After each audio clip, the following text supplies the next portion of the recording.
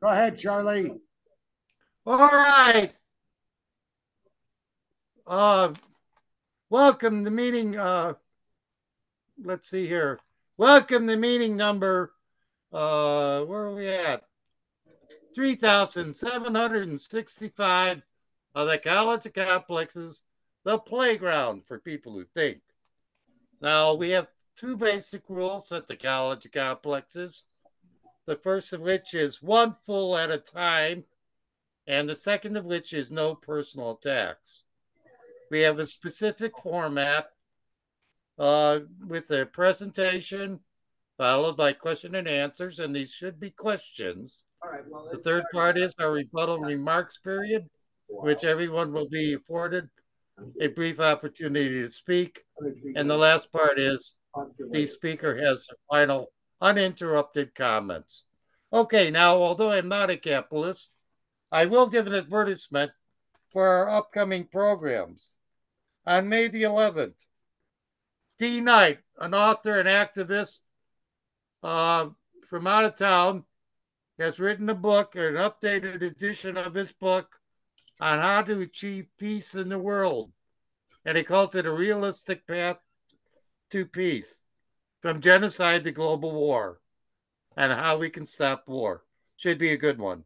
On May the 18th, we're going to have two speakers on nuclear energy and nuclear waste. David Kraft of NEIS and Kevin Camps of the Radioactive Waste Watchdog Group. So all about nuclear energy.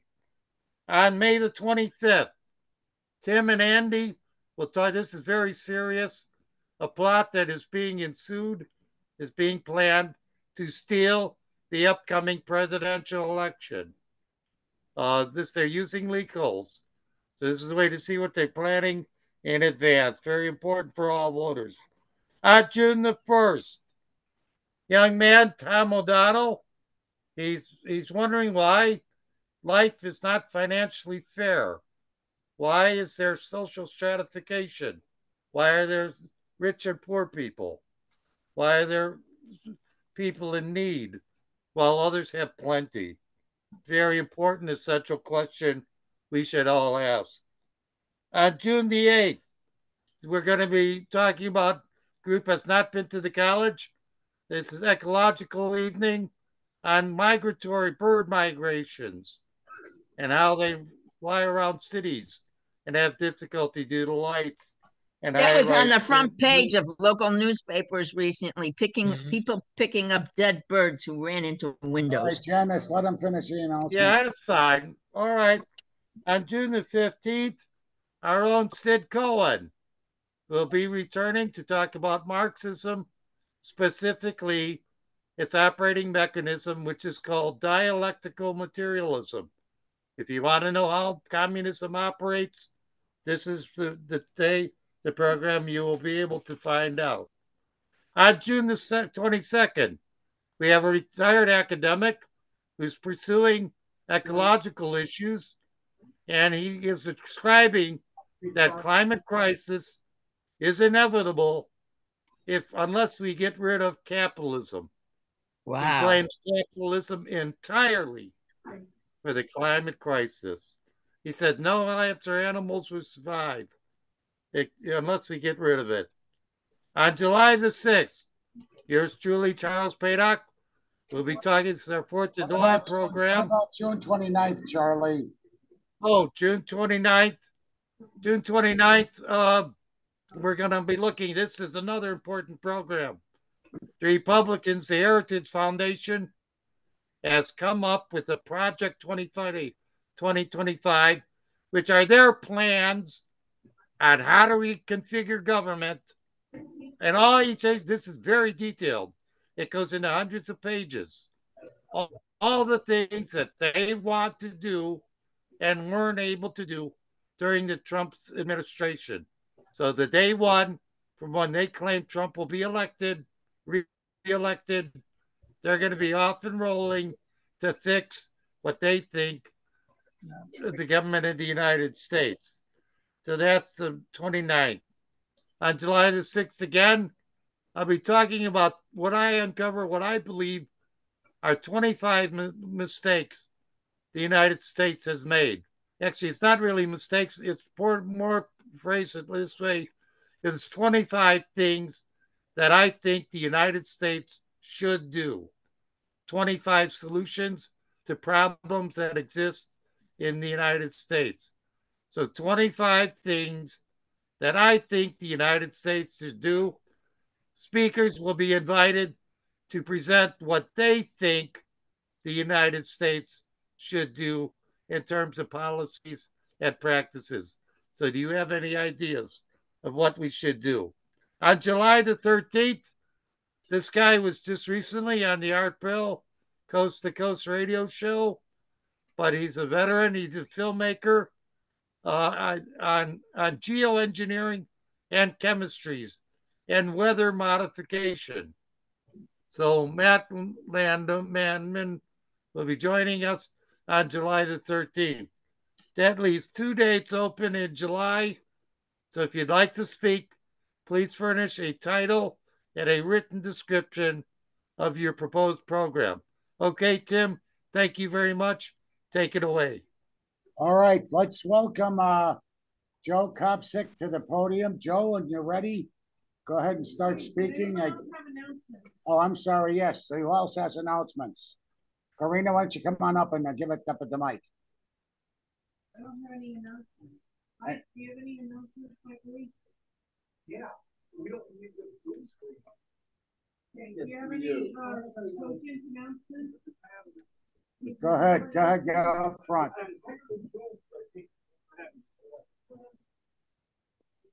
Go ahead. No, they're taking over the world. Okay, this is announcement. I have an article in the student newspaper about Gaza.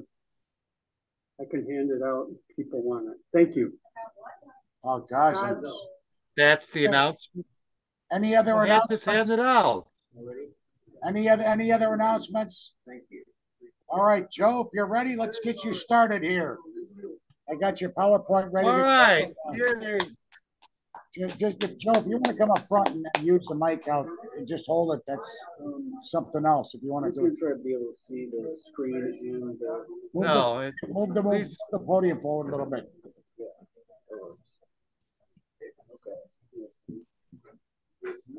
Okay. All right. So speaking of announcements, I also have some literature back there. I'm currently running for 60th District, Illinois State Assembly. That's the lower house. I have some information about my former opponent in the U.S. House, Brett Schneider, and some other articles I've written. Thanks for having me. Happy May Day. We'll be talking about labor issues and the free market tonight. Can you start the slideshow? That's exactly what I'm going to do. So it's a different font from the way I designed it. There might be a few formatting issues. I hope you can see everything, but I'm going to follow along here. So tonight, my talk is called The Rigged Economy and Rigged Market and Why Congress Should Repeal the Taft-Hartley Act. A little bit of background. Use the microphone. Sure. We can pull it up a little bit for you. Okay. Thank you. Okay, that works. Yeah.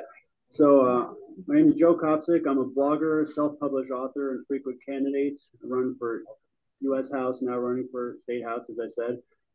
Former Libertarian Party member, recently joined the Green Party up in Lake County, about 2 hours north of here. This is my fourth time presenting at college complexes. Majored in political science at UW-Madison. I didn't study labor law directly there, but I did study constitutional law, and I got interested in free market theory and libertarianism and in radical union ideas around the same time. So I started forming my own independent ideas. So, can everyone hear me okay? Yeah. All right. So I wasn't in Wisconsin when Scott Walker passed Act 10, curtailing some public workers' rights to collectively bargain. But I did move to Wisconsin shortly after. So I got a chance to study that and write a bunch of articles about it right after college, put it on my blog. So like I said, I just left the Libertarian Party and joined the Green Party. And the question you might be asking is, why would a Green Party supporter want freer markets, and why should Greens support freer markets? There's some excellent diagrams, some Venn diagrams I created that explain this. I wish I could have added this presentation. If you email me, I can send those to you. There's a lot of things that Green Party and Libertarians agree on. That's voluntarism and decentralization and nonviolence and peace, and also anti-monopoly, which is one of the main things I'll be talking about tonight. So a lot of people think that free markets means tyranny for big corporations. It doesn't necessarily, depending on who does it and how it's done. Free markets ideally would be making it easier for ordinary people to start businesses as long as they don't exploit workers or the environment, and freeing consumers and taxpayers to be able to boycott anything and everything they want, including potentially the government, but mostly consumer goods, corrupt businesses that people think are defrauding them or that are selling what they consider to be toxins or poisons. People don't want to have to work for companies they don't want to support or buy from companies they don't want to support. So let me know when the next slide advances. Sure. I'm sorry. I skipped a couple of slides there. You can actually skip forward about 5. Just do it very slowly. I'll just summarize what I said. We'll coordinate better. Sorry about that. So that's the background of me. There's articles I've written about labor law. And skip forward. More articles. It's on my blog, aquarianagrarian.blogspot.com. Go ahead. Why are Green Party supporters support freer markets? Because, go ahead some more. So I've left the Libertarian Party for the Green Party because I feel like libertarians are good at recognizing intrusions into the free market, or the market, because you don't have free markets. And also because there's a debate within libertarian circles as to whether the markets are free yet. Ron Paul admitted that the free markets are not free yet. He said, we haven't tried free markets. I have a libertarian friend who said we tried it briefly in the 1880s, but keep in mind, rights for blacks and women, including in the market, weren't fully developed, let's just say, by that point. So it wasn't full free markets. But I'm here to say that markets aren't free, and that's partially a good thing and partially a bad thing. It's complicated, but it's mostly a bad thing. You can skip forward. So, like I said, libertarians and Greens have some agreements. And the issue I want to focus on tonight is voluntary purchase and being able to resist and refuse compelled purchase. And I want to find ways that promote more freedom and fairness for both workers and consumers, since most people who work also buy things. Libertarians and Greens should work together to make sure that governors and presidents and antitrust commissions do something about the problem of monopolies, whether that's breaking them up. People more on the left would say more like tax them more, but you know, we need to have real antitrust. So I'm going to talk about monopolies later. So, and both sides support equal protection under the law. So there's some idea of equality. So we need to promote equality and freedom at the same time. But I want to preserve free market structures by increasing, you know, the level of voluntary purchase and decreasing the level of compelled purchase. So we're good on the slides. Like I said, some people think free market means tyranny for big corporations.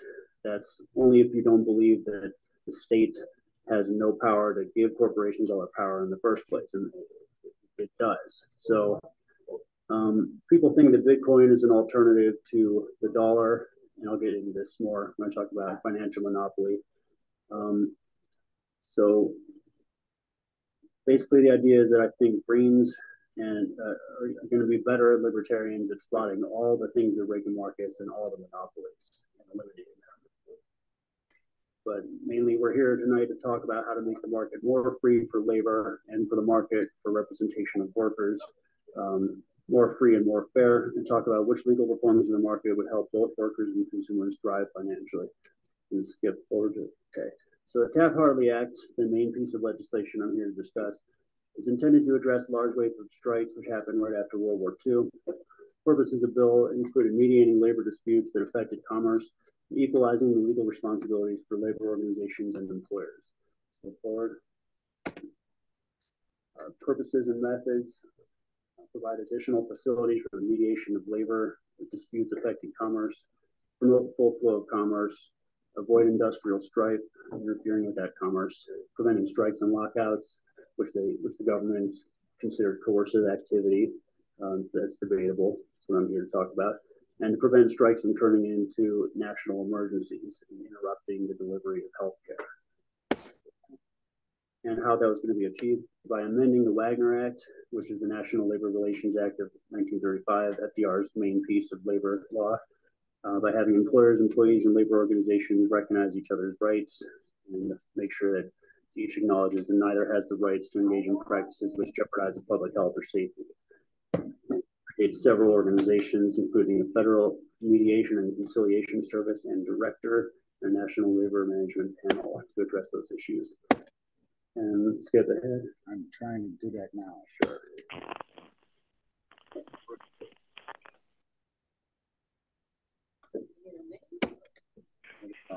What it does in terms of legally, it amends Section 8 of the 1935 National Labor Relations Act, which prohibited employers from interfering with employees as they engage in concerted activity. Concerted activity is a right which every worker has to engage in. Any two people can engage in concerted activity, which is coordinated activity, to form a union, to form a new union. So the Wagner Act prohibited employers from interfering with that. Taft-Hartley amended that. Section 14B of Taft-Hartley allows states to enact right-to-work laws, which ban union shops and closed shops, which are agreements that allow either only unionized people or only people in a particular union. So Taft-Hartley Act is why right-to-work laws exist. And those laws allow workers in a unionized shop to opt out of paying dues and becoming a member of the union. Opponents of right-to-work laws call this the right-to-work for less law and the right to be a scab or a strike breaker. And proponents of right-to-work laws say it protects the right to continue working. Quiet in the restaurant, please. Protects the right to continue working in the event of a strike. Prevents your right to refuse to join any union. What it does in terms of its effect on what workers and unions are able to do, it prohibits solidarity actions.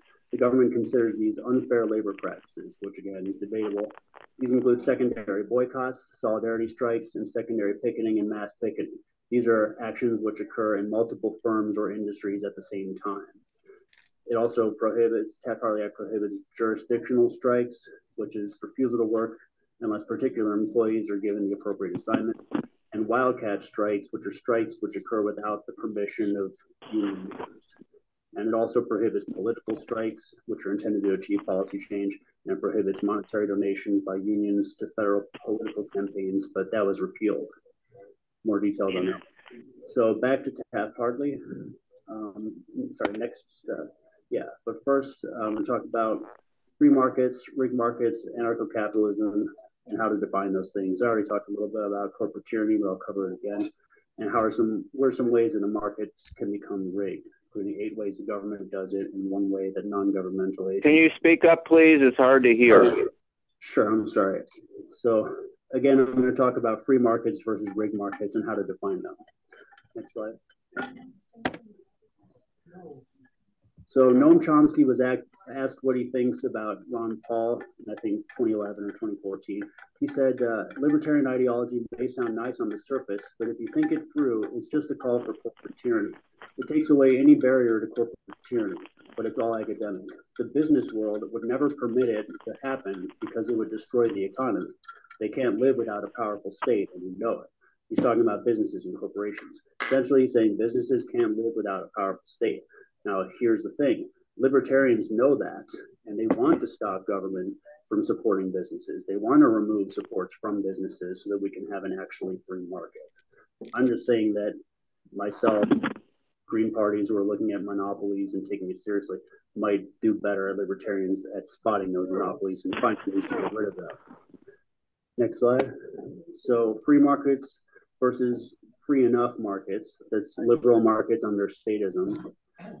Liberal markets under statism, which is what we have now, is regulation means legislation.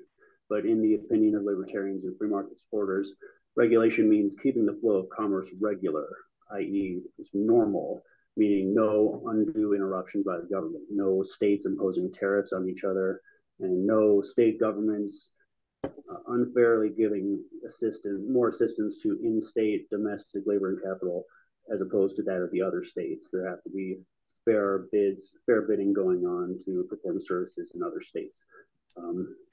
That could be freer. I mean, there's a lot of road building that's going on that I think in-state companies have an edge on getting a contract.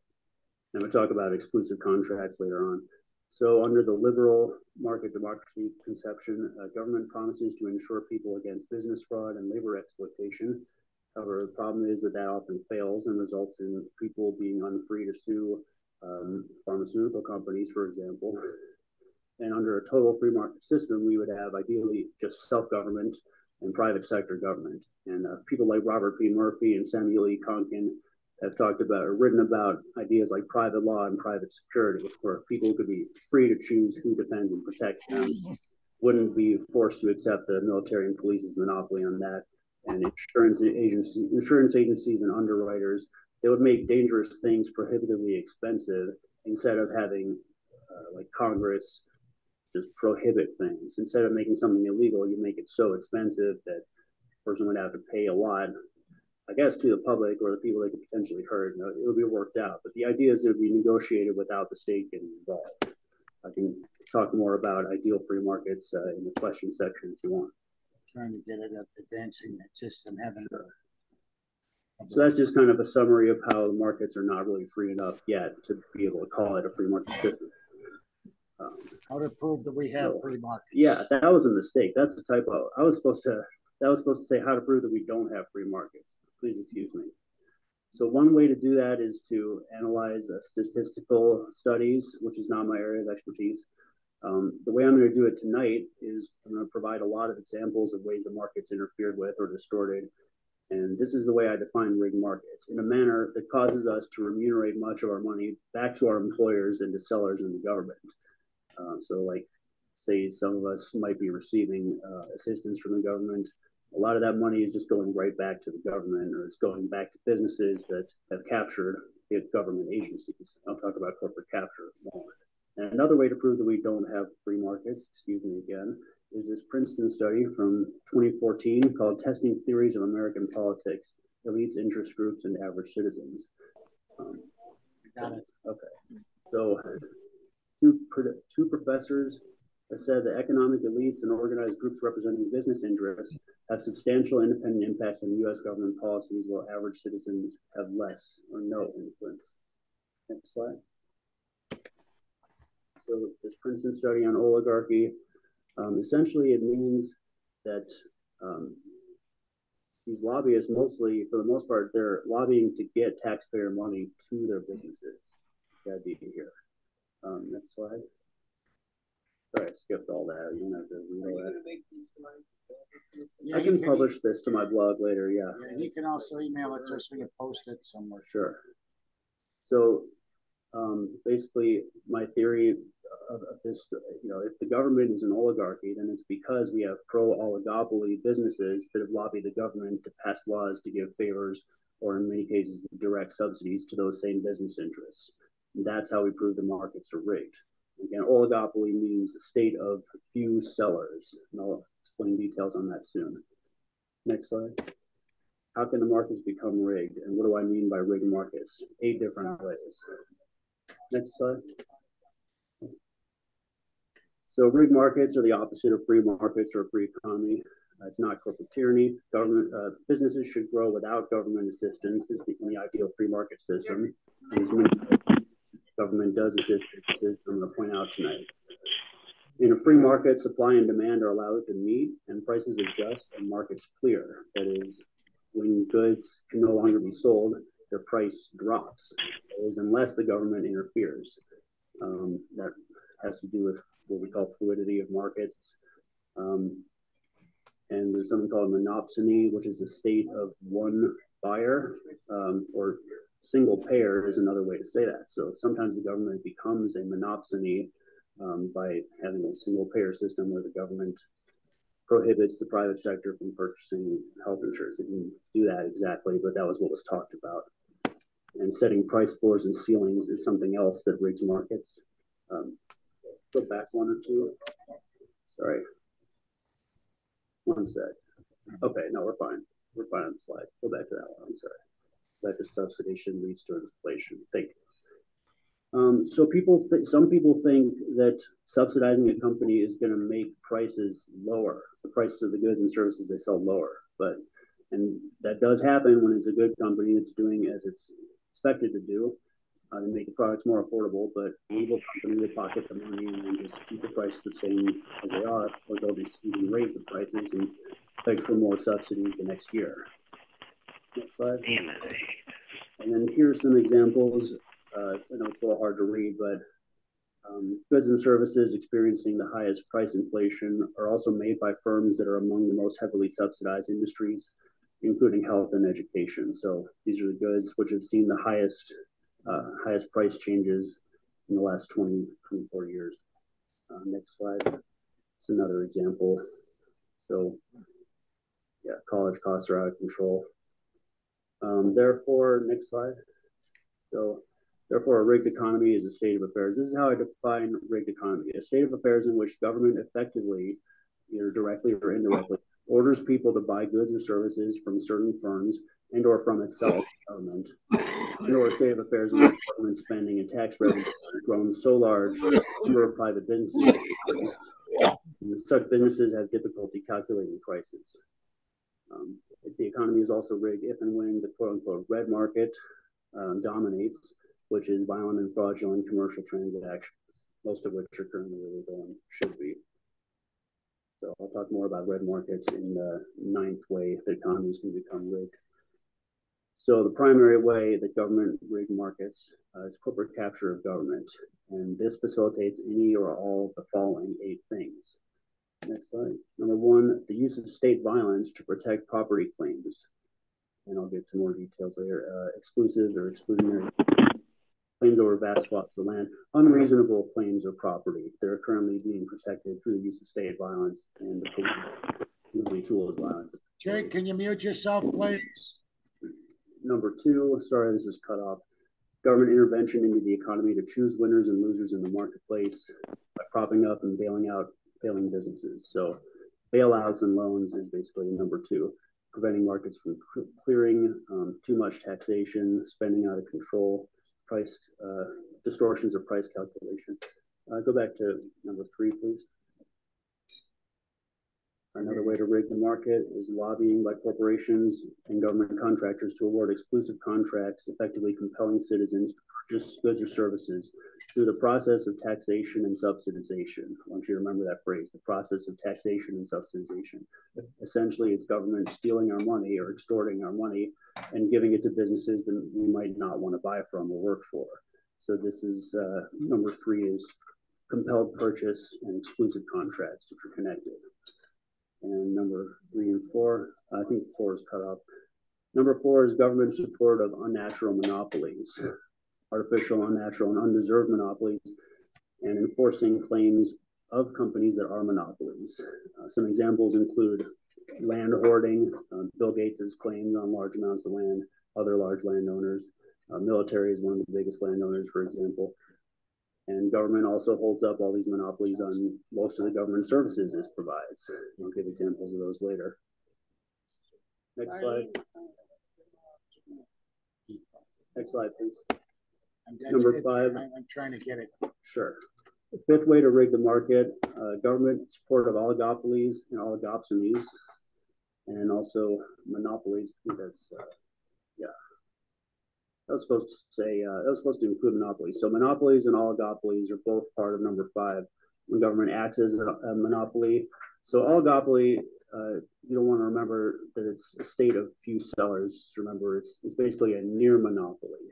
Oligopoly is a near monopoly.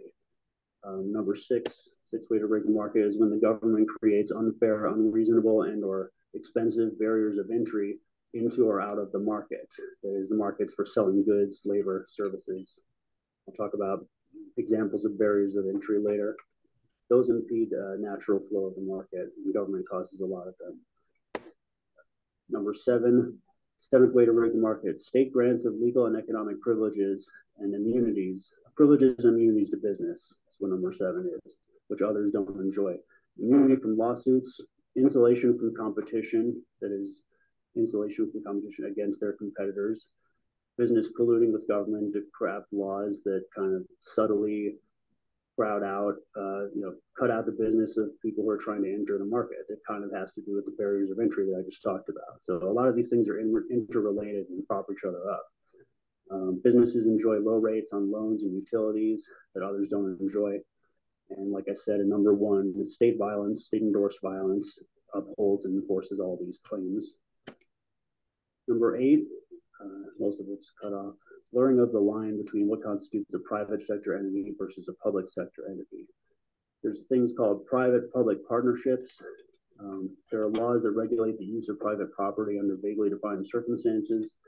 Nonsensical differences between a private security guard, which I am, versus the duties of military and police is an example. And there's a sector that I'm going to talk about in a minute that's not talked about very much. There's 2 different ways of defining the so-called third sector, whereas the first is the public, the second is private. Talk more about security in the monopoly section. So number 1, we're going to go back over these again just to get a bunch more detail. So I'll try to make this short. Use of state violence to protect and enforce property claims. So we're supposed to have it's supposed to be free to compete over parcels of land. If someone can use it better, they should be able to. And if someone's able to exercise dominion over a land claim for years and years or generations and they aren't using it, if they're using it, fine. But if they're not using it, that's something that supporters of Henry George and mutualists question. It's a thing called occupancy and use forms. So we need to recognize that the government operates in the same way that private businesses operate sometimes, including using violence to enforce its claims. And like I said, again, the government owns a whole lot of land. If you read sociologist Max Weber, he said that government or the state, he defined the state as an agency capable of wielding a legitimate monopoly over the use of violence, a monopoly over the use of legitimate violence within a given territory. And that's the idea that libertarians talk about when they say it's not voluntary. The state is violent and it's monopolistic. It upholds monopolies. Next slide. Government upholds exploitative contracts, which allow exploitation of land or labor and allow takings of land or contracts that condemn people to involuntary servitude, contracts that are vaguely worded. If government upholds these contracts, it could risk people's lives or result in nonsensical situations where people are doing things they didn't expect they're supposed to do. Like, for example, there was a case, I can't remember the name of the Supreme Court justice. He was under fire because he supported the upholding of a contract that obligated a driver to stay in a freezing truck. And it risked death. So if he left the truck to try to survive, he would have lost his job.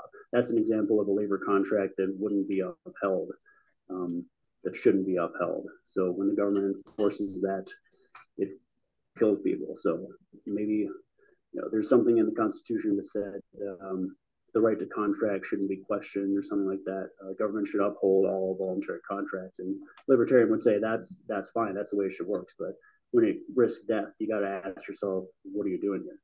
Another problem of contracts is when patents last too long. From what I understand, the average patent used to last 20 years, and now it's extended sometimes up to 100 years, depending on what you're talking about. Like Disney got 100 years somehow. Medical devices get 14, 20 years or something. And patents are a monopoly. They're a temporary monopoly on the use of an invention. It takes government violence through the patent office to uphold that, because there's such a thing as independent discoveries. Like libertarians don't really believe in enforcement of patent claims, because what if someone else discovered it at the same time? Why do you need violence to exclusively profit from something that you invented, especially for more than 20 years? If you go more than 20 years, start asking questions. But limited patents would be the limited government solution. Next slide. Oh, actually, we're fine. So how land is protected and who does it? The recorder of deeds in each county registers land claims. Borders, including border security, including ICE, protect those border claims, which is part of land. And physical property protections are provided by police, military, state licensed security guards. See, some states have regulations requiring security guards to be licensed, and some states don't. I think Wisconsin doesn't. I could be wrong. Illinois definitely does. And there's many intelligence agencies and Homeland Security Agency that claims to protect the land, the homeland. Next slide. So there's an anarchist mutualist named Pierre-Joseph Proudhon who said that property is impossible. Essentially, this means that it would property claims exploitative property claims are unsustainable and untenable without the use of state violence to prop up the claim. That is, unless there's popular support that that person actually owns and deserves that piece of property and is using it. And when you exclude people from property, you enclose the commons. The commons basically doesn't exist anymore. And they're in the Scottish Highlands, they have mass trespassing events because it's impossible to get to the commons that do still exist there without trespassing on someone's property. So there should be an easement in those places, but they protest they trespass in protest. So what I was talking about before, occupancy and use norms. Every parcel of land should be open to competition. So if you use violence to prevent that competition, aka that property should be open to purchase every once in a while, you create a problem. You basically cause us to have to ask a question, who gets to decide who owns what property? Should the community have a right, or should the person who's using it best, and how do you define best? Things like that. Next slide. So prohibiting private property ownership of land is a good thing according to libertarians, but it would create a problem according to people who support this occupancy and use norms thing. The unquestioned, exclusive, exploitative use of land, especially, and hoarding, allowing land to fall into disrepair. Like I said, this includes people like Georgists, mutualists, and other hybrid philosophies, left-wing libertarians. Benjamin Tucker said that there are 4 main monopolies. Land is one of them. I'll get to the other 4 at some point. These schools of thought also embrace the idea that land is the only natural monopoly. The full definition of land is land, water, air, and minerals under the land, and the electromagnetic spectrum, including radio waves. So these are things that are naturally monopolized, and therefore each community, we could expect that the community would try to monopolize these things. But communists and Georgists would say, like, only government regulation of the commons is all is necessary to have efficient government, basically. That's what they would say.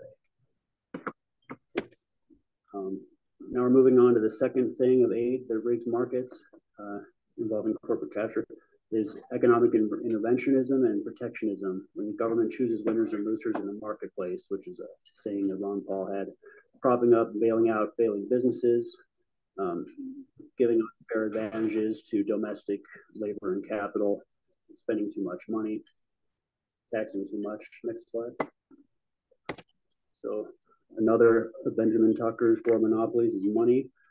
Like I said, you should look into a guy named Brock Pierce. If you think Bitcoin is good, there's a guy named Brock Pierce who was probably the first guy to teach Jeffrey Epstein about Bitcoin at his island at a thing called the 2011 Mindshift Conference.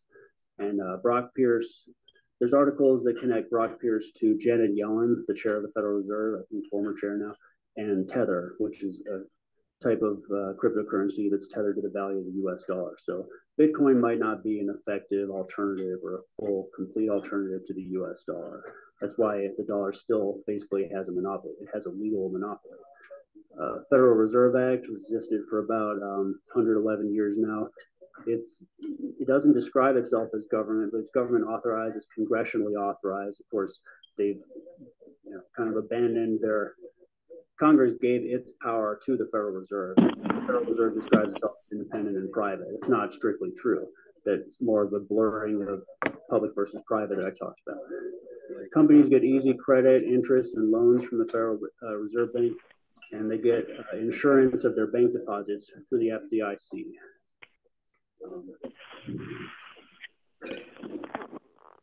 Now we're on subsidies for business. Sure. So in basic definition of subsidies is the government and taxpayers take a loss to prop businesses up. They would basically go bankrupt otherwise. There's such a thing as direct subsidies. Governments all over the world gave nearly $6 trillion to fossil fuel companies in 1 year, as an example. The Obamacare tax to compel purchase of health insurance is an arguable example of subsidies. I would even go so far as to argue that the IRS derelicted its responsibility. Again, it's handing over its responsibilities to some outside agency, this time the insurance companies. And we sort of kind of turned the health insurance agencies into a tax collection agency. It's kind of like part of the IRS in a way, in my opinion. So there's also corporate subsidies that come from the Department of Commerce, which used to be the Department of Labor and Commerce. See, I think they wanted the labor people out of their hair so they couldn't see that they were trying to give businesses all our money. There's state and local chambers of commerce. See, the problem with chambers of commerce is that business alliances can pose as a legitimate arm of government, chambers of commerce, more of the blurring of the private versus public sector. So that could cause the taxpayers to support businesses that you don't want to support. Next slide. Bailouts and loans come from the Treasury Department. These are all, I'm basically naming government agencies that do things that distort or substantially affect the market, cause us to spend money that we don't want to spend, or manipulate money through inflation. Small Business Administration gives small business loans. PPP loans were forgiven by the SBA. Next slide. Unnecessary taxes and trade agreements. Libertarian Party presidential candidate Gary Johnson said free trade doesn't need a treaty. That would be the basis for libertarian opposition to NAFTA, even though it claims to support free trade. Really, it requires a certain percentages of vehicles or vehicle components be made in certain countries. And that could be decided just by solely market actors if we wanted. We wouldn't necessarily need a treaty. So Office of the U.S. Trade Representative and the Export-Import Bank, which is a government corporation, these things protect and promote trade, especially overseas. And that's the way they support purchase of U.S. goods in foreign countries. See, as long as you're supporting domestic goods and foreign purchase of U.S. goods the same amount, I guess, I don't know how you would calculate that, but it could be fair. But like, I would be the kind to say no subsidies, no trade supports from the government whatsoever. Third way, exclusive contracts and compelled purchase. This is basically referring to when government gives businesses or businesses which have unionized workforces, usually, exclusive contracts to provide services, ostensibly government services, to citizens. And they do this, often these businesses are receiving subsidies, paying low tax rates, getting easy credit loans, receiving FDIC insurance. Next slide. So coercion and compulsion make purchase involuntary.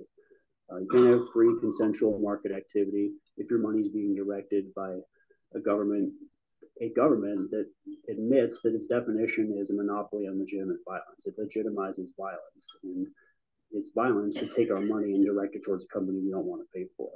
So we're taking away people's choices for no good reason. Taft-Hartley Act limits boycotts. And basically what I'm arguing here is, like, it's not that the limitations on boycotts directly limit our ability to not buy something. Of course, being poor is what allows you to not buy all these things. But basically I'm saying there's a free speech and expression and purchase chilling effect. There's a chilling effect upon free purchase, because people are intimidated in a way into not talking about, or at least not protesting about, what goods and services they're not buying. And I'll get to what the Taft-Hartley Act does and how it limits boycotts later. But basically my argument is that this does interfere with our market activity, including the freedom to not buy anymore. So government will be less afraid to write laws that direct taxpayer money towards such businesses if we're afraid to talk about the boycotts we're engaging in. And the fourth idea is, if you have to hire a lobbyist to lobby for a change in the laws to stop your tax money from going to business you don't want to fund, you definitely don't live in a free market system. I'm going to talk more about compelled purchase in a minute. I just want to note, I'm going to cover this in more detail. The ninth point, private sector makes people buy things too. It's called company towns, company stores, debt slavery. And of course, there's non-businesses like organized crime, mobs, gangs, and thieves. But of course, organized crime sometimes poses as legitimate business, or even poses as the police. Like in Italy and Spain, they have that problem, and they'll shake you down for your money. So there's several different types of compelled purchase: direct, semi-direct, indirect. I guess the most direct way that our purchases are compelled would be through the Social Security system, which we have to use in order to work. And then people who receive Social Security money, we're kind of funding their purchases. We're subsidizing their purchases. So it's not fully direct, but it's the most direct way we have. Next slide. Semi-direct would be military protection, which we can't avoid. There's some people in California, maybe 20, 30 years ago, trying to make it legal to boycott income taxes so that we won't have to pay for the wars. I was a supporter of that as soon as I heard about it. you basically have to buy clothing. There's a thing called vagrancy laws, like Tennessee, for example, where if the police catch you with not enough money to buy a hotel in that town, you either have to leave town or you go to jail. So they've effectively tried to coerce you into buying a hotel for the night. We'll go on slides. And like I said, Obamacare tax is kind of compelled purchase. You have to buy a driver's license, but only in order to drive a car on a public roadway. There was a lot of case law. It was 25 cases that used to rule that driver's license fees are unconstitutional because it's like the state charging you money to leave the state. It's like turning the state into a jail. A little bit. Next slide. And the most indirect way of compelling purchase is just levying sales taxes on items that people could avoid buying, and the sales taxes goes to benefit to fund the government service. You can avoid toll roads for the most part. You can avoid car insurance by not driving. Again, it's conditional. Maybe that could go in the semi-direct section. I don't know. And what I said again is processes, taxation, and subsidization. They make it indirect. Businesses are taking our money, and every government service we buy, someone got an exclusive contract to provide that service, whether it's a business through privatization or union through organized workplace, building of roads, for example. Number 4 and 5, monopolies and oligopolies. See, there's monopolies on legitimate violence. That's the definition of the state. Banking is a near monopoly. Government service provision is a near monopoly. Well, government allows competition on some things. It used to not allow. I think Lysander Spooner had to sue the government to have the right to have his own mail system in the 1870s.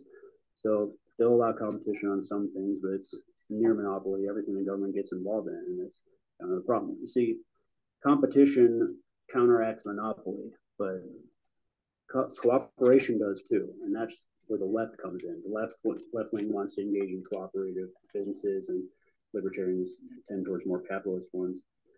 But we need both of them to work together against monopolies. So, like I said, oligopoly, state of few sellers and few buyers.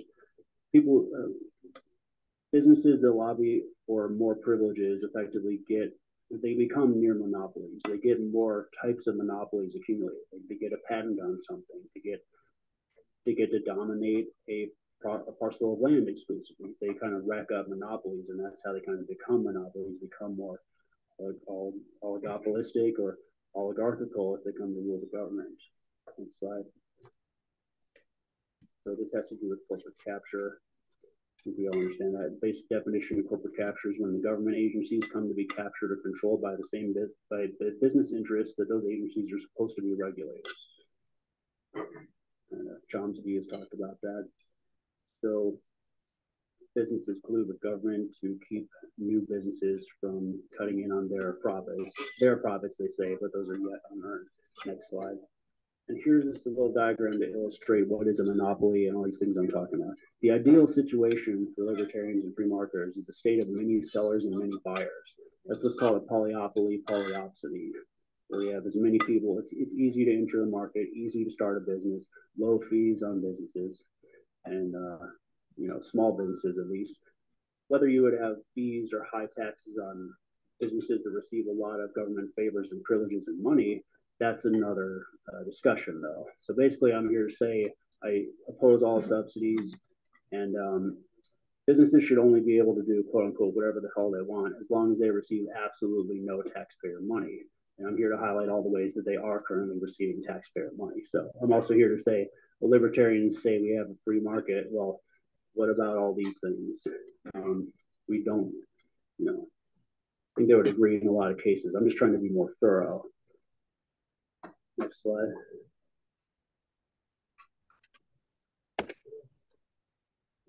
Benjamin Tucker's 4 monopolies are money, which I covered, land, I covered a lot.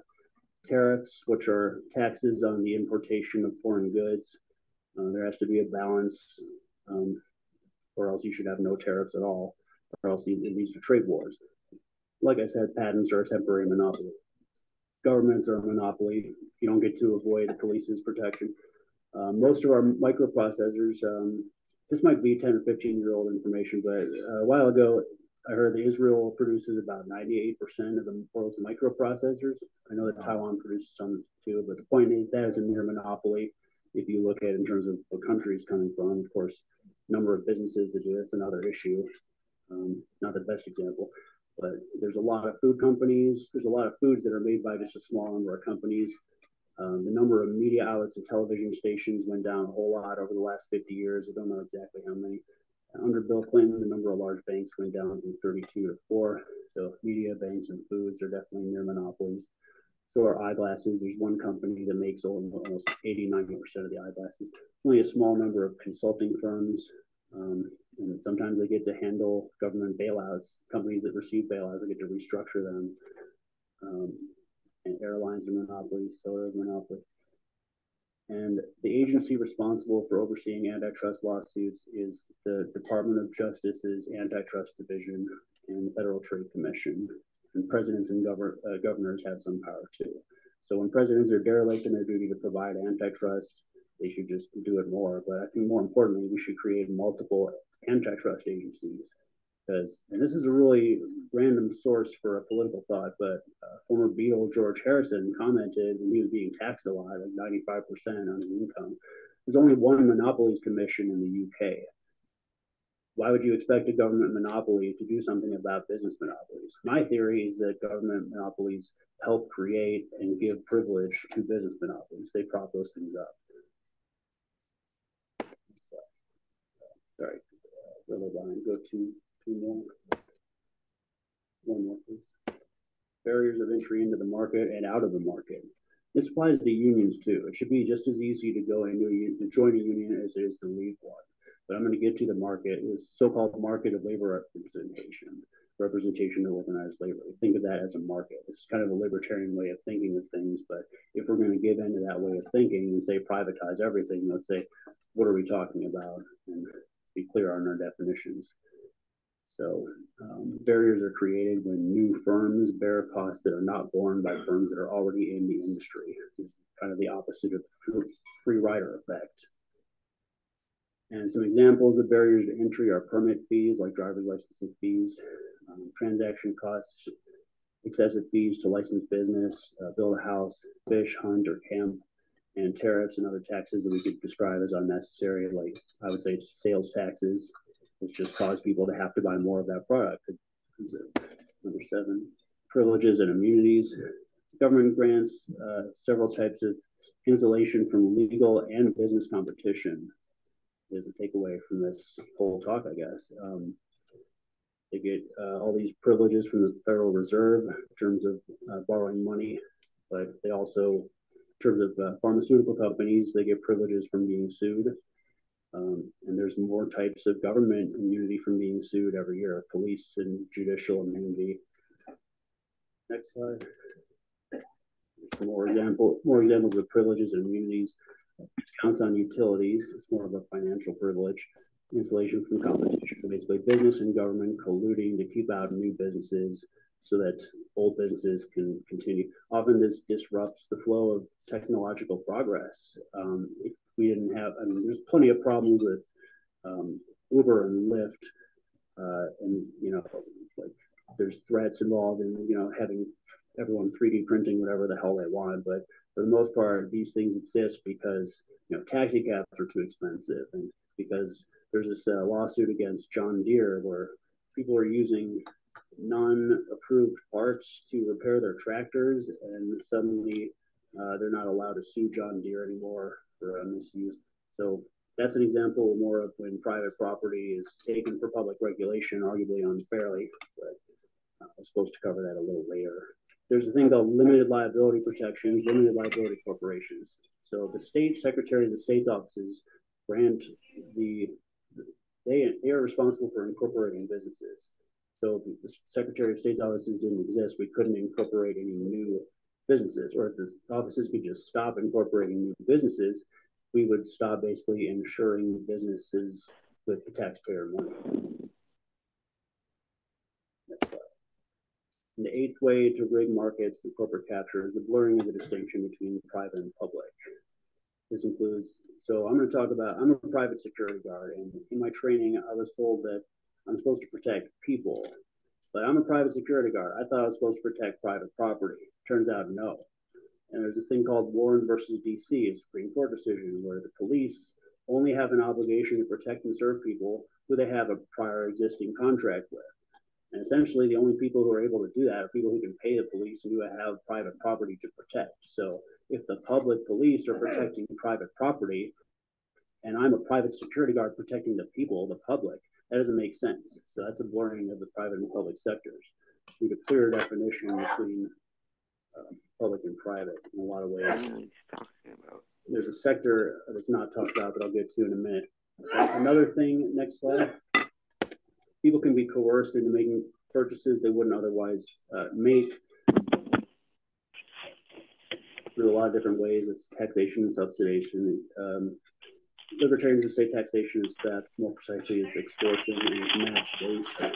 So it can be consensual unless people can be convinced to support it. It's taking of public property for private use.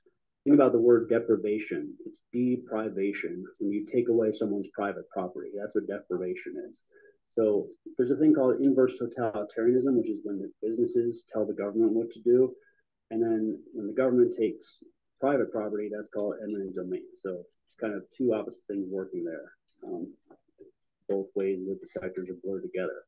When government takes too much money from the people, that blurs the free exchange of the market, because most of our money is being spent mostly against our will.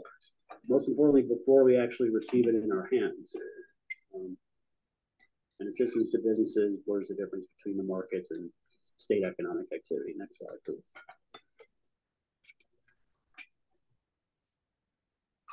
So like I said, there's direct and indirect compelled purchase. You could describe this as involuntary servitude, because we have to give someone else our money. We have to work in order to earn that money. So you could say this is a violation of Amendments 5 and 13 of the Constitution. Unfortunately, that is an argument that was used by the people who wanted the right to practice segregation in public accommodations in Atlanta in 1964, leading to the Civil Rights Act of 1964. So on the other hand, that wasn't a strictly private endeavor, because those businesses were lobbying the governments to pass Jim Crow laws. Now, I don't mean to avoid the issue of whether discrimination is wrong. It is wrong, but libertarians like to focus on, well, it's also bad for business. Should it be legal under some certain circumstances? Like, what if black-owned businesses got the right to segregate as well? I'm not trying to advocate that, but just trying to make people think outside of the box. Something that takes away white people's right to have property also can limit the right of black people's right to, and Hispanics to own property. So government messes with us all. Next slide. More examples of blurring the difference between private and public. Businesses can sue the government for lost profits that they never made or haven't earned yet. Future potential hypothetical profits that they haven't earned. This is because of the World Bank, because it has sort of a court on settlement of investment disputes. Next slide. So here's a simplistic way of looking at things. It got cut off, but on the left we have public sector equals government. On the right we have private sector equals businesses. That's an overly simplistic view of looking at the sectors. There's more sectors than just two. Next slide. The pure public sector includes government agencies, international government agencies and military alliances, and potentially includes agencies where the government and unions work together, or government gives union majority power, like we have now. And on the right, we have the private sector, which is non-state private sector actors. It's all businesses that don't receive government assistance. Sometimes they group together in what's called business alliances. Next slide.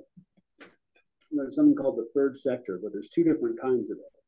There's one third sector where the government and businesses work together to create an agency, or the government sponsors enterprises. The government creates corporations, give corporate rights to businesses, and businesses win bids to provide services to government. They're called government services, but are really privatize the gains, socialize the losses model, where the taxpayers foot the burden for any losses.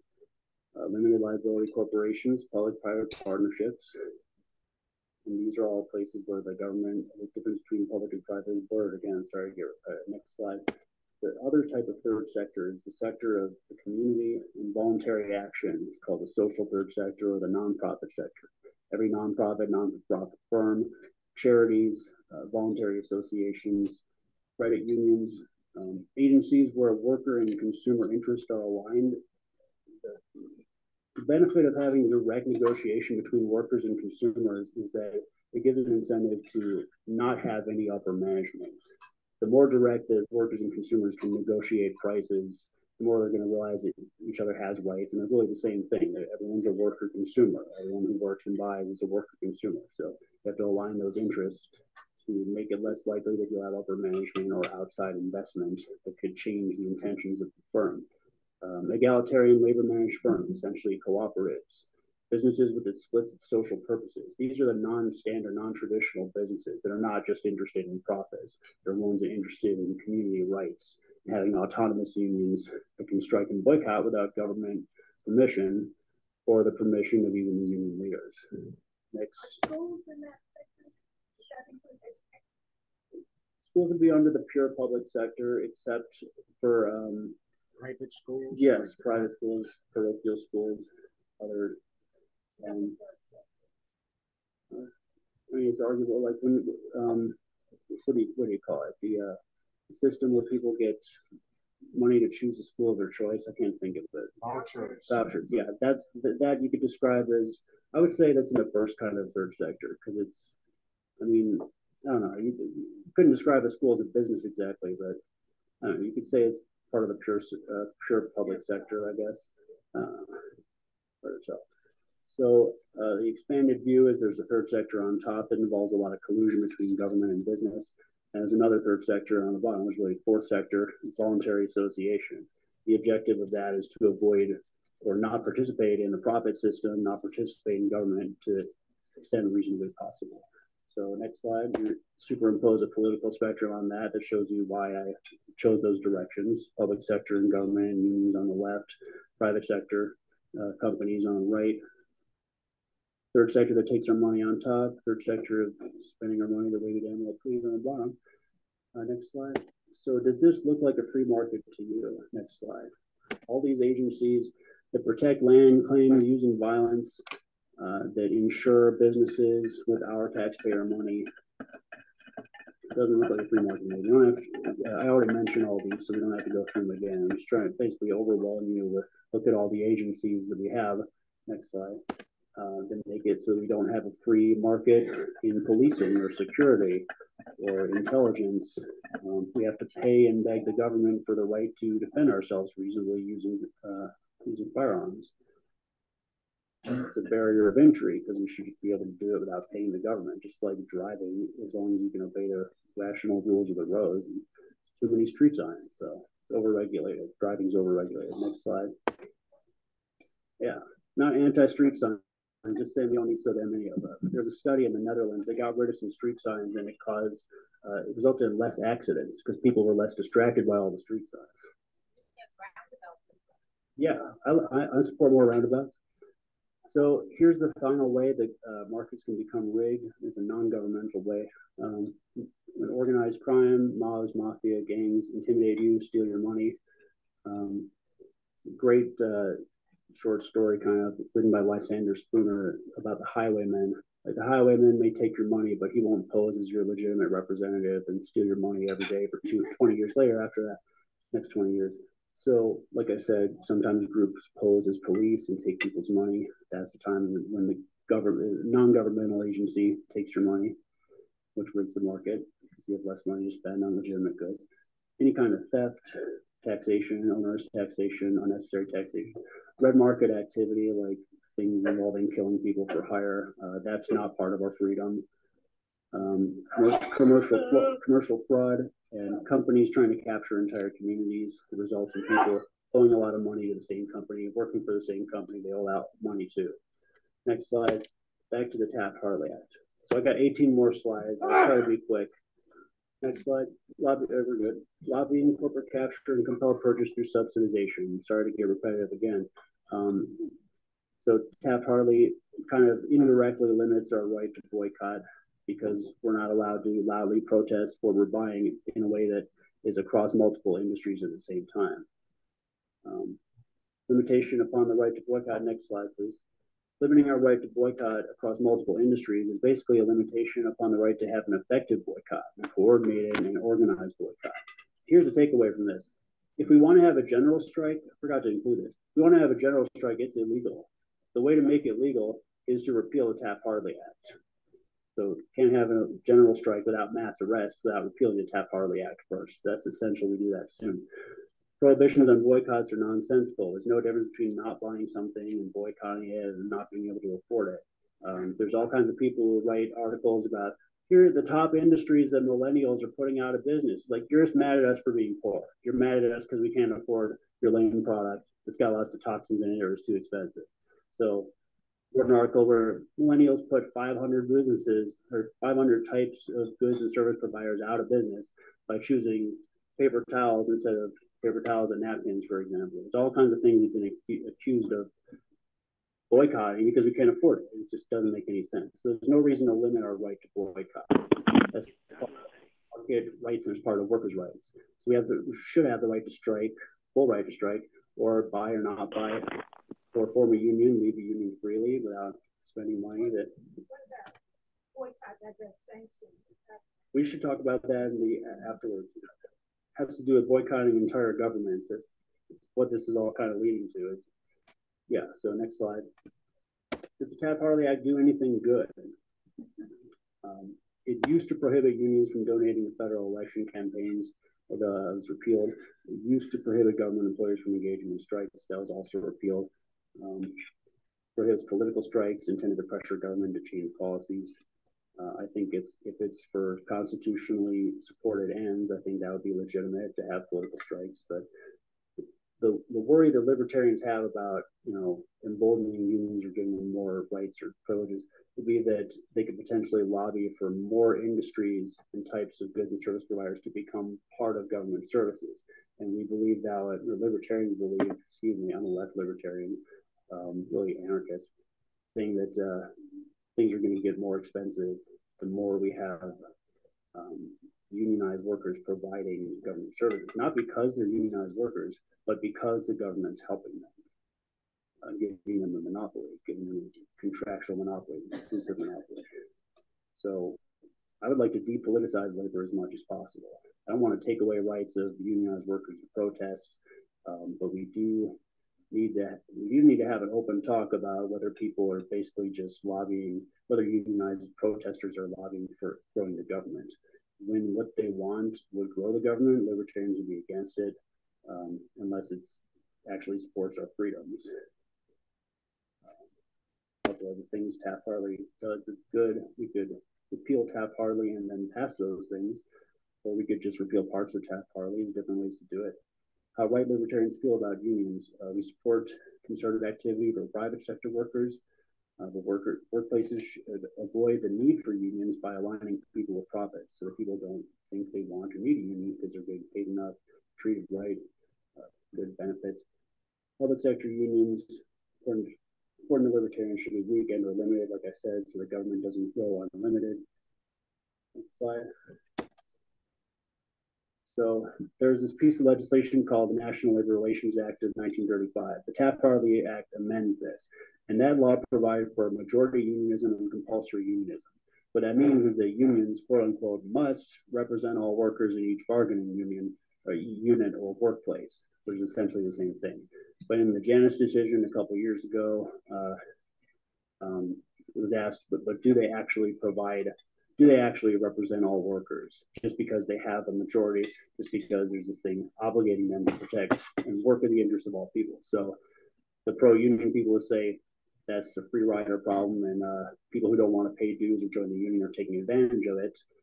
But according to libertarians, that would be not union's fault. There was a guy named Mike Sinto, who had a radio show in Ohio in the 80s.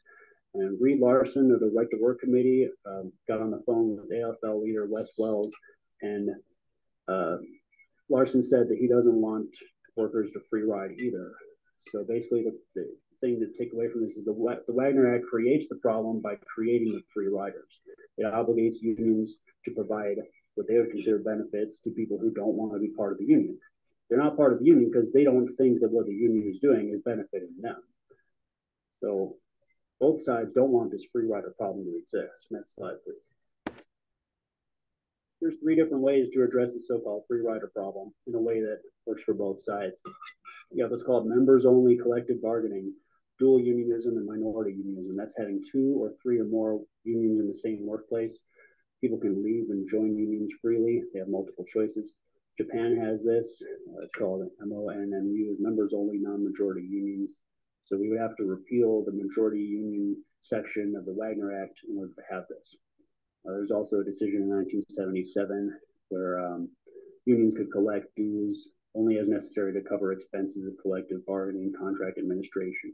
So basically, you would let individual workers have a little bit more decision over under what conditions they pay union dues. Or you could just say, well, if you're in the same, there's different things that unions bargain for. That you could have some things paid for by everyone, and some things be voluntary. That'd be another way to resolve this problem. Next slide. So, amending that part of the Wagner Act, getting rid of monopoly unionism. Libertarians could support this because it'd be easier to leave a union. And there'll be more unions, more choices. You'll have market choices. And libertarian leftists should support this because there'd be more unions. We like unions, so why shouldn't there be more of them? Of course, they'd be smaller. That's the problem. But it'd be easier to form and join one. Next slide. And the effect of repealing. Okay, we're good. So the effect upon union-employer relations and how we think about them. We would have to face the fact that unions are private sector entities. And governments can even be defined as corporations for financial purposes.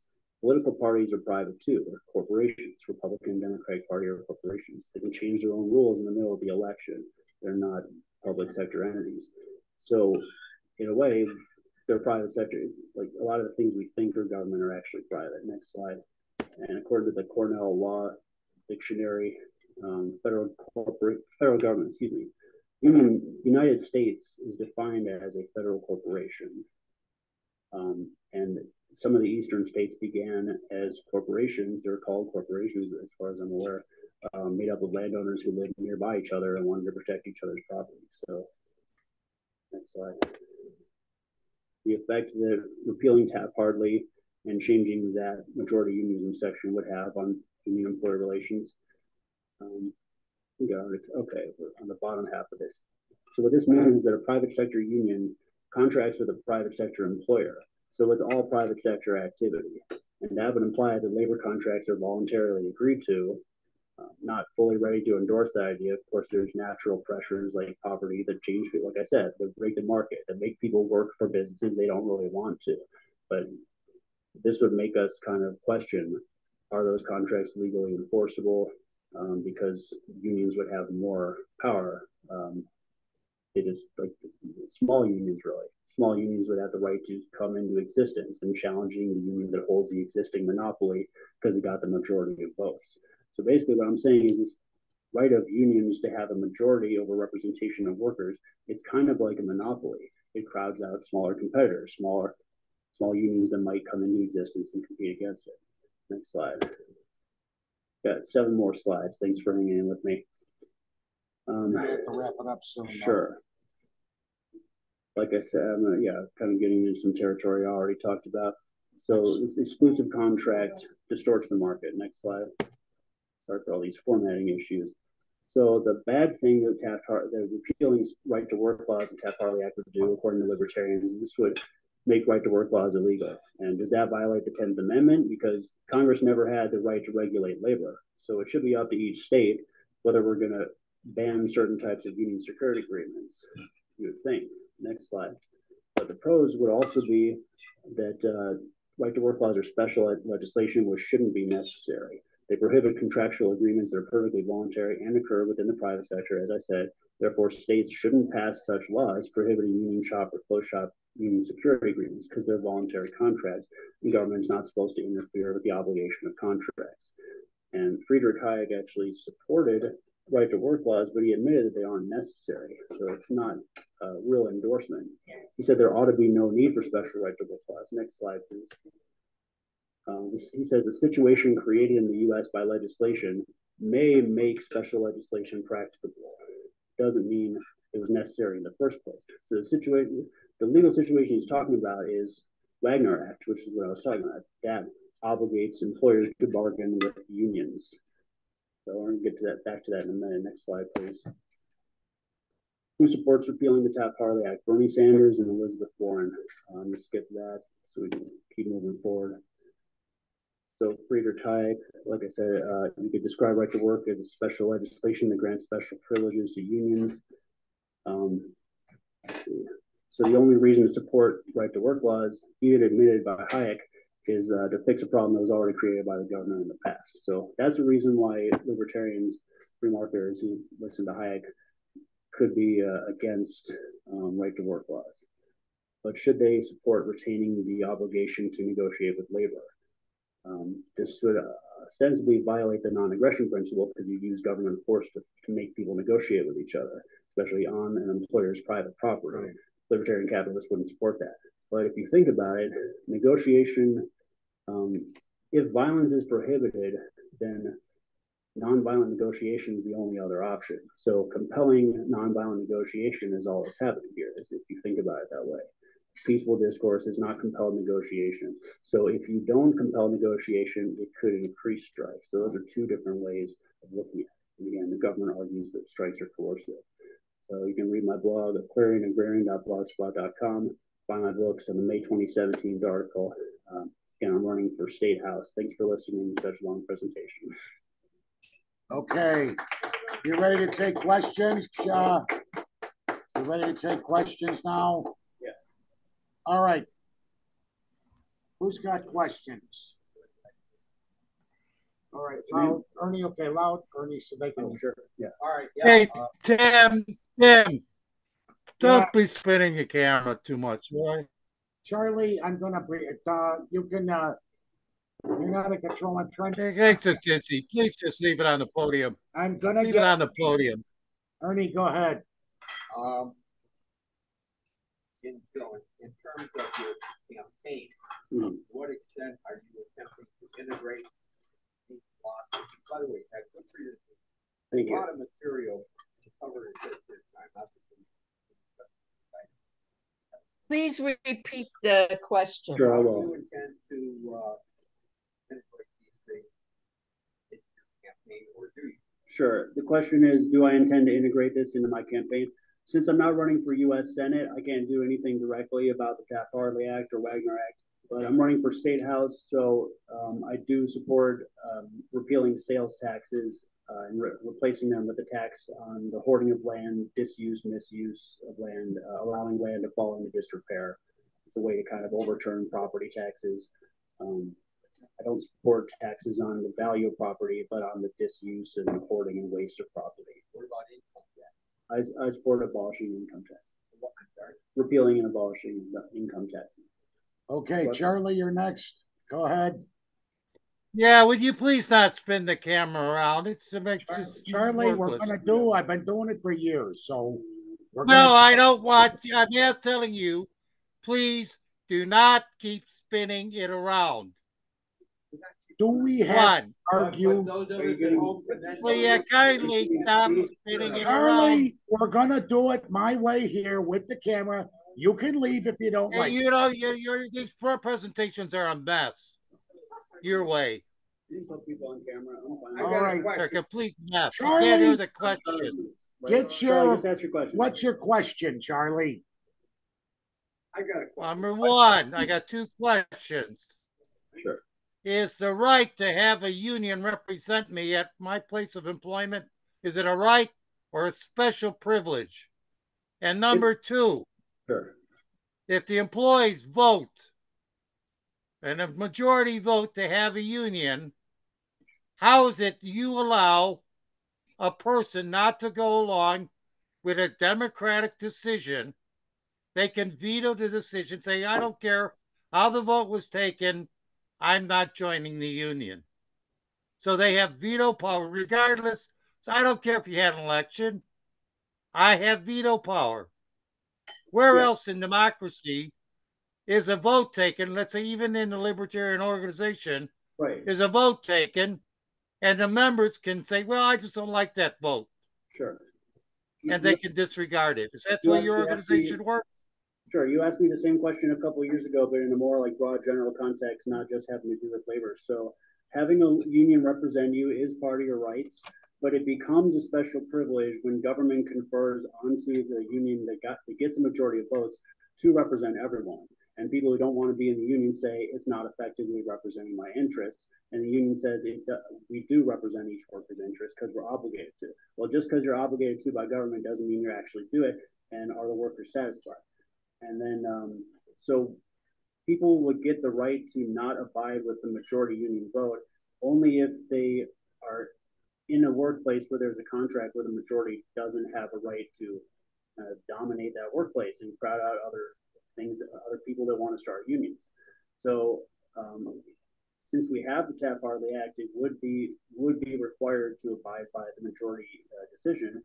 But I'm advocating for repealing, the Wagner Act. I'm advocating repealing the Wagner Act to allow multiple unions to exist in the same workplace. And that's how people could avoid a majority decision because it wouldn't affect them. Wait a minute. I don't fully understand this. Charlie, If a vote is taken and the majority want to have a union there, can an employee individually say, I don't care how you voted, I'm not joining the union? And you're saying that's okay? If he Where else does that happen? by the vote before the vote, if he promised to abide by the vote before the vote, and he participated in the vote, then he has to abide by that. But if a person works in a workplace where he's not required to join a union for some reason, whether they're a private contractor, or if it's a situation where there wouldn't be that majority unionism requirement, where multiple unions could exist in the same workplace, that's the only way a person would be legally allowed. Not now, but you'd have to repeal the Wagner Act. It's the only way someone would be allowed to not participate in the decision of a union that holds a majority of workers, because there'll be other unions that person could join. All right, Janice, we'll get to you next. Who's thank you. One in the back right. Okay. I know we're gonna get you next, and then you, Luke. Go ahead. Thanks. There was a lot in this presentation that I just did not understand, but this is what my question is. I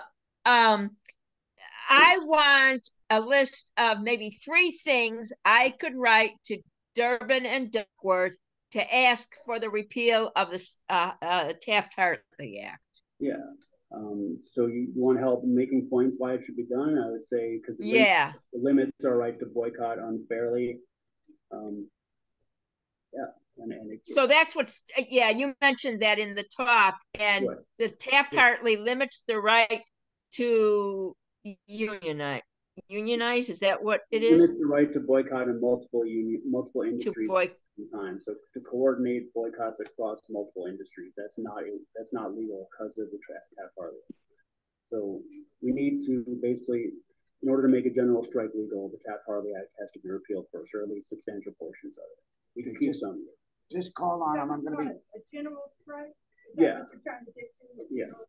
Okay. All right. What is your definition of when you... So that's one thing. Janice, I'm sorry. One sec, Russell. So she's saying I only named one thing. Other things, I mean, you can look into the types of solidarity actions that Taft-Hartley prohibits. You could find 3 examples of them.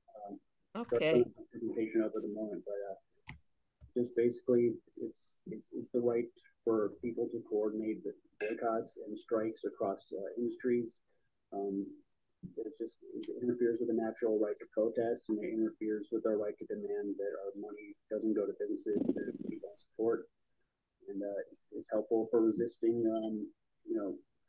when universities Starbucks fired people who unionized, who tried to unionize. And that was never brought to a court case or anything. Could you repeat that? I'm sorry. Starbucks. There's been a big effort to unionize Starbucks workers. Yeah. And what Starbucks came back and did is they fired the workers who organized the unionization. That's called retaliation, and that is illegal because of two executive orders by Obama and Lyndon Johnson. And if more people knew about that, I think it'd be less common if people get fired for retaliation. Through retaliation. That's under the All Wagner right. Act. So the workers would have to bring a lawsuit. All right, in other Janice, words. we got to move on. I know this is controversial, guys. Go ahead. Go ahead, You're Jim. referring to some people owning property is hoarding. I'm referring to the people who are actually doing the most hoarding in land, for example, as hoarding. I don't say all property ownership is hoarding, but on some level it is monopoly, and it's exclusive use of property, which is monopoly. You have monopoly No, over. it's not. If you have something like that, then you have no private property. Why is that? It's no different than what they did in Connecticut when they seized that land, eminent domain, to go to a developer, and it collapsed and is now vacant. And all that eminent domain was allowing some corporation to pay off some of your politicians to give them some freebies. Yeah, and that's a valid point. You're concerned about government taking private property. This doesn't have so much to do with the Taft-Hartley thing, but in terms of my support of Henry George, I would support local governments seizing unoccupied or wasted lands that are blighted, but that'll be limited. I, of course, wouldn't want them to just immediately hand those things over to businesses or corporations, because that would defeat free market principles. There's an idea of geo-libertarianism that integrates, keep free markets, but still have, working local governments and environmental regulations that are as decentralized as possible. So I don't want to take any land that's not being wasted. I only want local governments as possible, Yeah, but who gets to determine waste? And blighted has been used so governments can easily take away eminent domain and give it to their corporate overlords. Sure, that's a valid concern. I wouldn't want to take anyone's private property who actually earned it and is working to defend it and develop on it. So. And what is earned it? And who gets to determine? Yeah, it's debatable. I would leave it up to each local government. Private property is private. Sure, and if I own the land, check this I out. can do. I mean, you can't pollute it, but it is my land. Right, but let me ask you this. If the police come and protect your land, isn't that the state helping you exercise your property claim? And isn't that no longer private because it's the public state helping you exercise your property claim? There's lots of ways to limit private property. The state is not helping us. The state does what it damn well pleases. Yeah, it shouldn't. We shouldn't have a state because it's violent and monopolistic. It creates monopolies, in my opinion. Well, I think we should repeal the German Antitrust Act. Okay, I think like I said, we need more. We either need more antitrust agencies, like we need more agencies looking out after monopolies. Because if we want the government to do it, it's a monopoly, and it shouldn't be the only agency authorized to do something about antitrust. We have to all work together as consumers, as entrepreneurs, as workers, to demand that we have this polyopsy, a state of many sellers and many buyers, so that everyone can easily challenge monopolists through competition and cooperation. I want to get to you in the back. Yeah, I've been up for a while. There used to be a Bell Labs. And Bell Labs, the government broke it up. And then there were these baby bells. Well, ultimately, they all either collapsed or merged together and became large companies again. I think there's something called a natural oligopoly.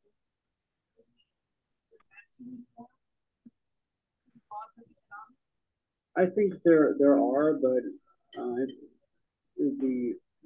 think the set of businesses that would wield those natural oligopolies would be radically different if we didn't have so much of awarding government awarding privileges and immunities and all these other things to businesses. That's a really deep and profound question, so we should definitely discuss it in person. I'm not really an expert at antitrust, but yeah, definitely bring that up again if or clarify your question. Anything I didn't address. Okay. Sorry. All right, Jake, you're next. Jake? Okay, can you hear me? Can you hear me? Go ahead. Go ahead, Jake. Jake, we can hear you. You just muted, Jake. All right, there you Hello? go. Can you hear me? Can you hear me? Can you hear me? Yeah, did I hear you right? You're opposed to people who own cars to have you're opposed to people who drive having driver's license. I don't understand that one. I think people should get driver's licenses if they want. I just think states shouldn't obligate people to pay driver's licenses fees in order to get a driver's license. And if you think about it, basically that would leave room open for the government to just, okay, you go to pass the test, they give you a license, and you don't pay for it. If you don't pay for it, then it's not the state charging you money to leave the state in an efficient way. Well, what's wrong with charging you for it? It's the state turning itself into a prison and saying that you have to pay the state money in order to leave it. Well, what's wrong with that? Most of the money, from my understanding, most of the money you pay for a driver's license or for, say, like city sticker or license plates goes back to help run the roads and run the Secretary of State's office. What's wrong with that? Yeah, I mean, there's nothing wrong with that if people want to get a license, if people want to pay for it. But I'm proposing, you could get a license without having to pay for it. There's nothing that would stop that as long as government figures out a way to operate that service for free or through voluntary donation or something. That's silly. We also have private ways to get driver's licenses. In Illinois, the Secretary of State and the DMV are different things. I don't have a very solid understanding of this. It has to do with the blurring of the private and public sector. The state is licensed out the right to give people the right to issue driver's licenses. Something we could do that's a totally free market activity, as long as the government doesn't give our money to these insurance agencies, is if we had insurance agencies and underwriting companies figure out how to for a person to drive, and they can other person's life. That's a safety issue. You have to have insurance in order to drive. It's a safety issue. Right. But are these driver's licenses an interference in interstate commerce? You can't freely leave the state without paying money. It's arguably that. And it's kind of you pay the money to your home state. Yeah, so that obligates you to work. That's slavery. Involuntary service. Oh, I see. I see. I see. So, well, what if you're not working and you get it for free? Yeah, if you got a driver's license for free, that's a way to avoid or bypass this problem. But again, just to note, when I'm talking about this, there are about 25 different lawsuits in the 20th century where the government ruled it is unconstitutional to charge fees as a privilege to leave the state. That's the implication of the Ninth Amendment case law on that issue. Thanks for the question. Luke, I think it's unconstitutional to have to pay the state for a driver's license. It used to be considered that way, but it's not considered that way anymore. You can ask another question in a moment if you want. Luke? All right. Let's get to, go ahead, Luke. Yeah, a very simple question. I really want to say Thank you. very well prepared. The Taft-Hartley Act was in retaliation in a way and benefited business. Is that, do I have that reading right? It was in retaliation to a large wave of strikes from 1945 to 1946, and it also amended the portion of the Wagner Act that prohibited employers from interfering with concerted activity. It's still in existence. Taft-Hartley Act still exists, yeah. So I think you also said that the labor membership in the union increased. Wasn't that? I would think it decreased. I know it's been increasing recently. I didn't cover that. Yeah, it definitely decreased from the late 50s to the 2010s, but it started increasing. Final question, George. Yeah. Are you in favor of it? Yes, I'm in favor of that. It's a tax on non-use, tax on misuse, abuse, and non-use of land. A tax on non-development. The idea is tax land, not man, but it's not taxing land value. It's not taxing property value.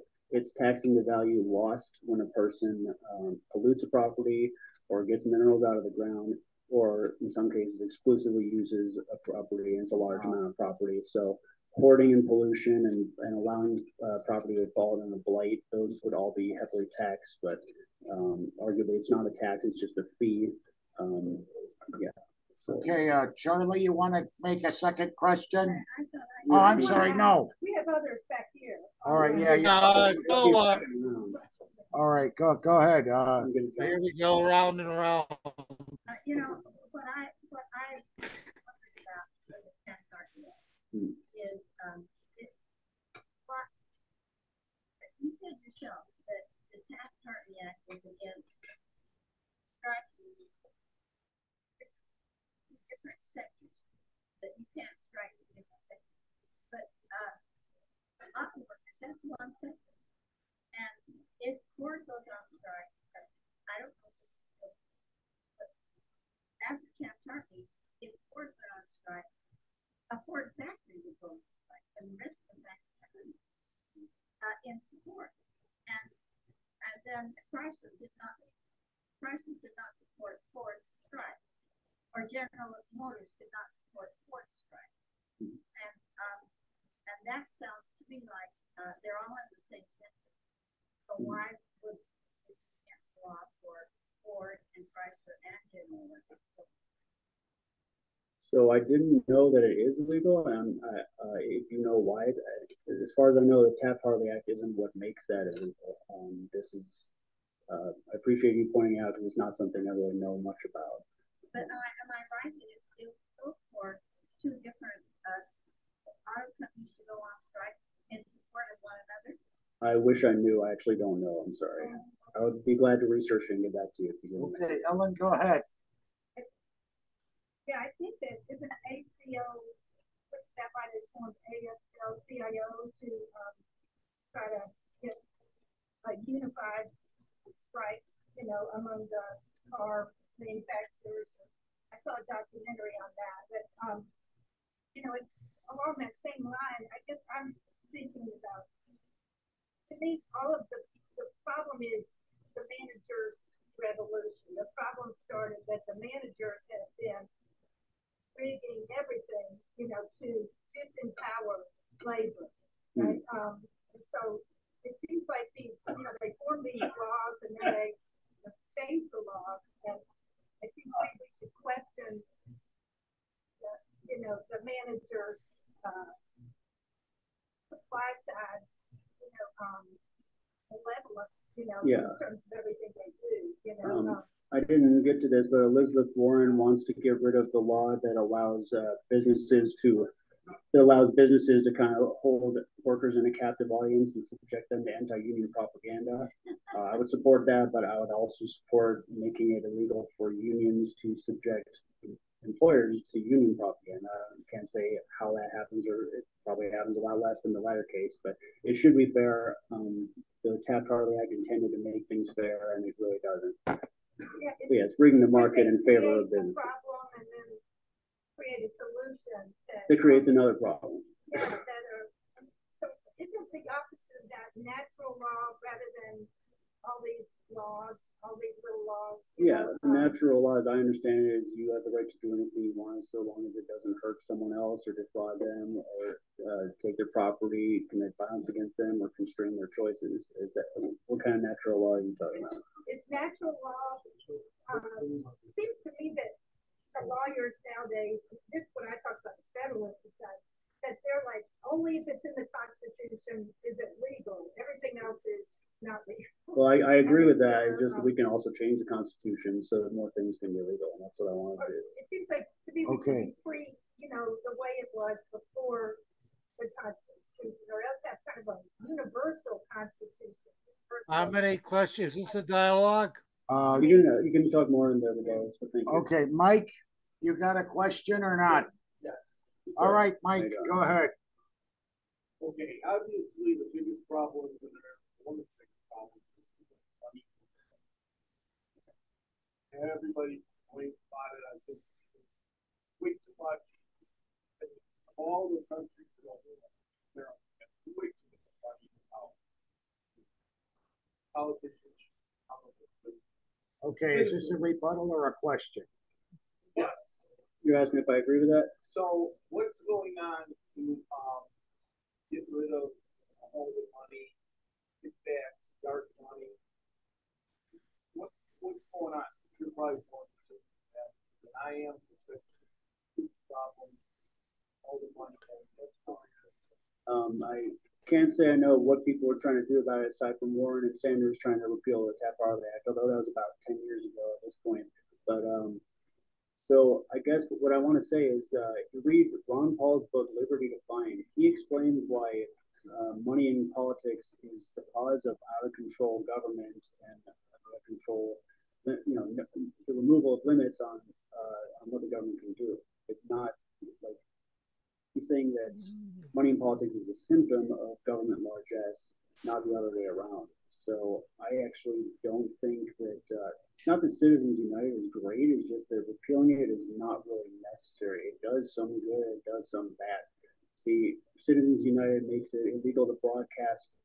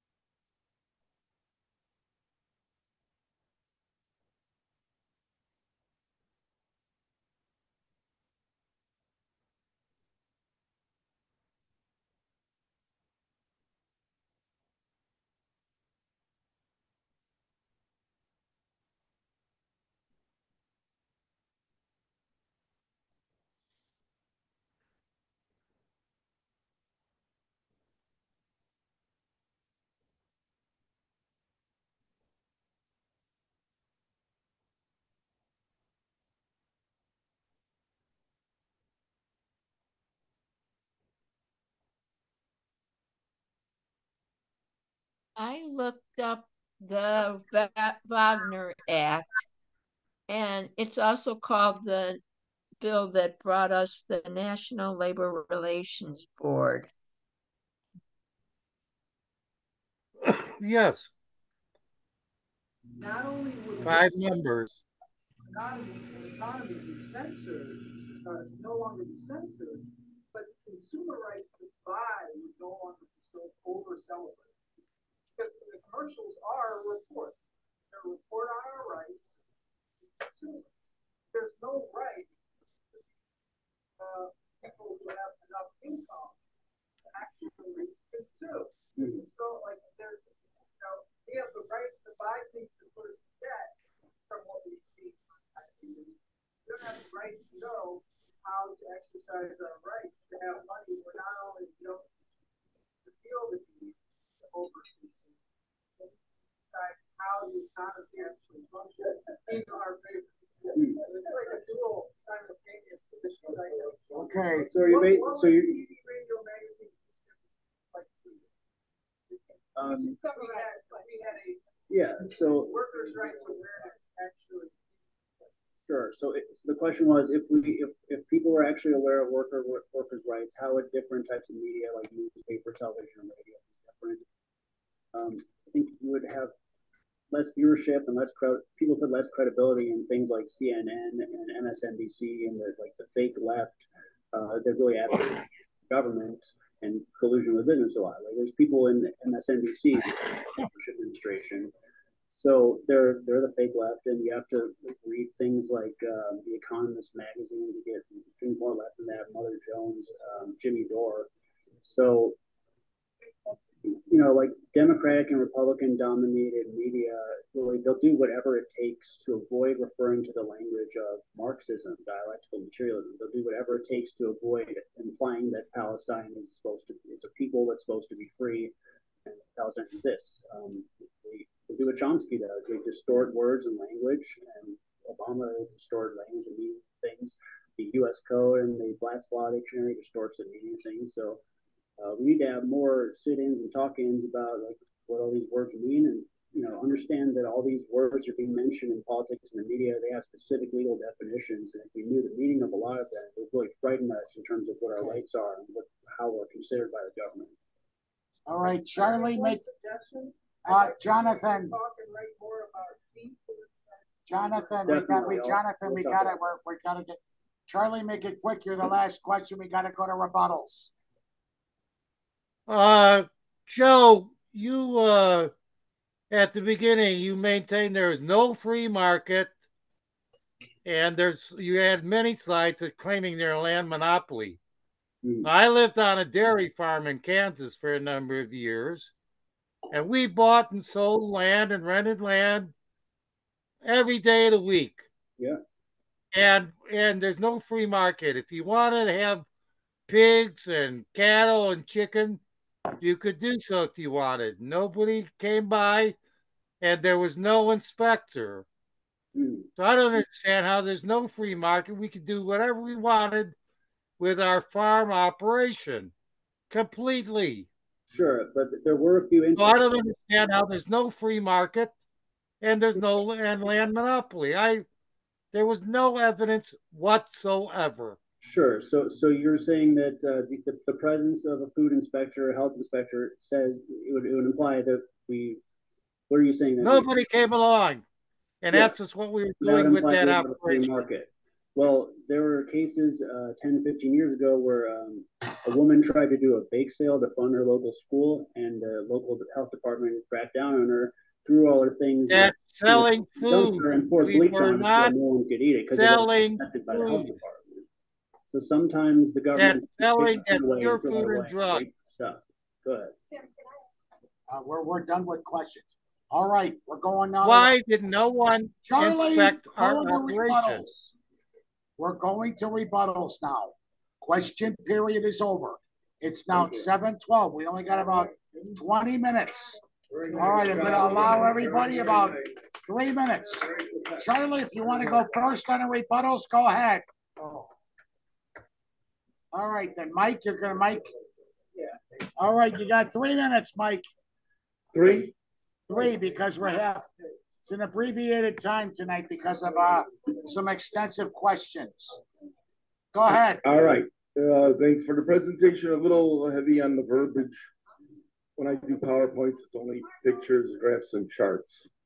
But, it keeps people more interested. Otherwise, there's a lot of good information. The reason there's taxes on everything, and everybody looks at it as like control, is that there are certain people that don't have real estate. So they don't pay taxes because they don't have real estate. And there's people that don't drive like me. So I don't pay for these roads the last 6 years because I'm not paying for gasoline. So they have these taxes on just about everything just to kind of even things out so that everybody's chipping in. We got to pay for the War Department. Half your taxes go to the War Department so that we could fund MIC and, wars that we like to get involved in. America loves wars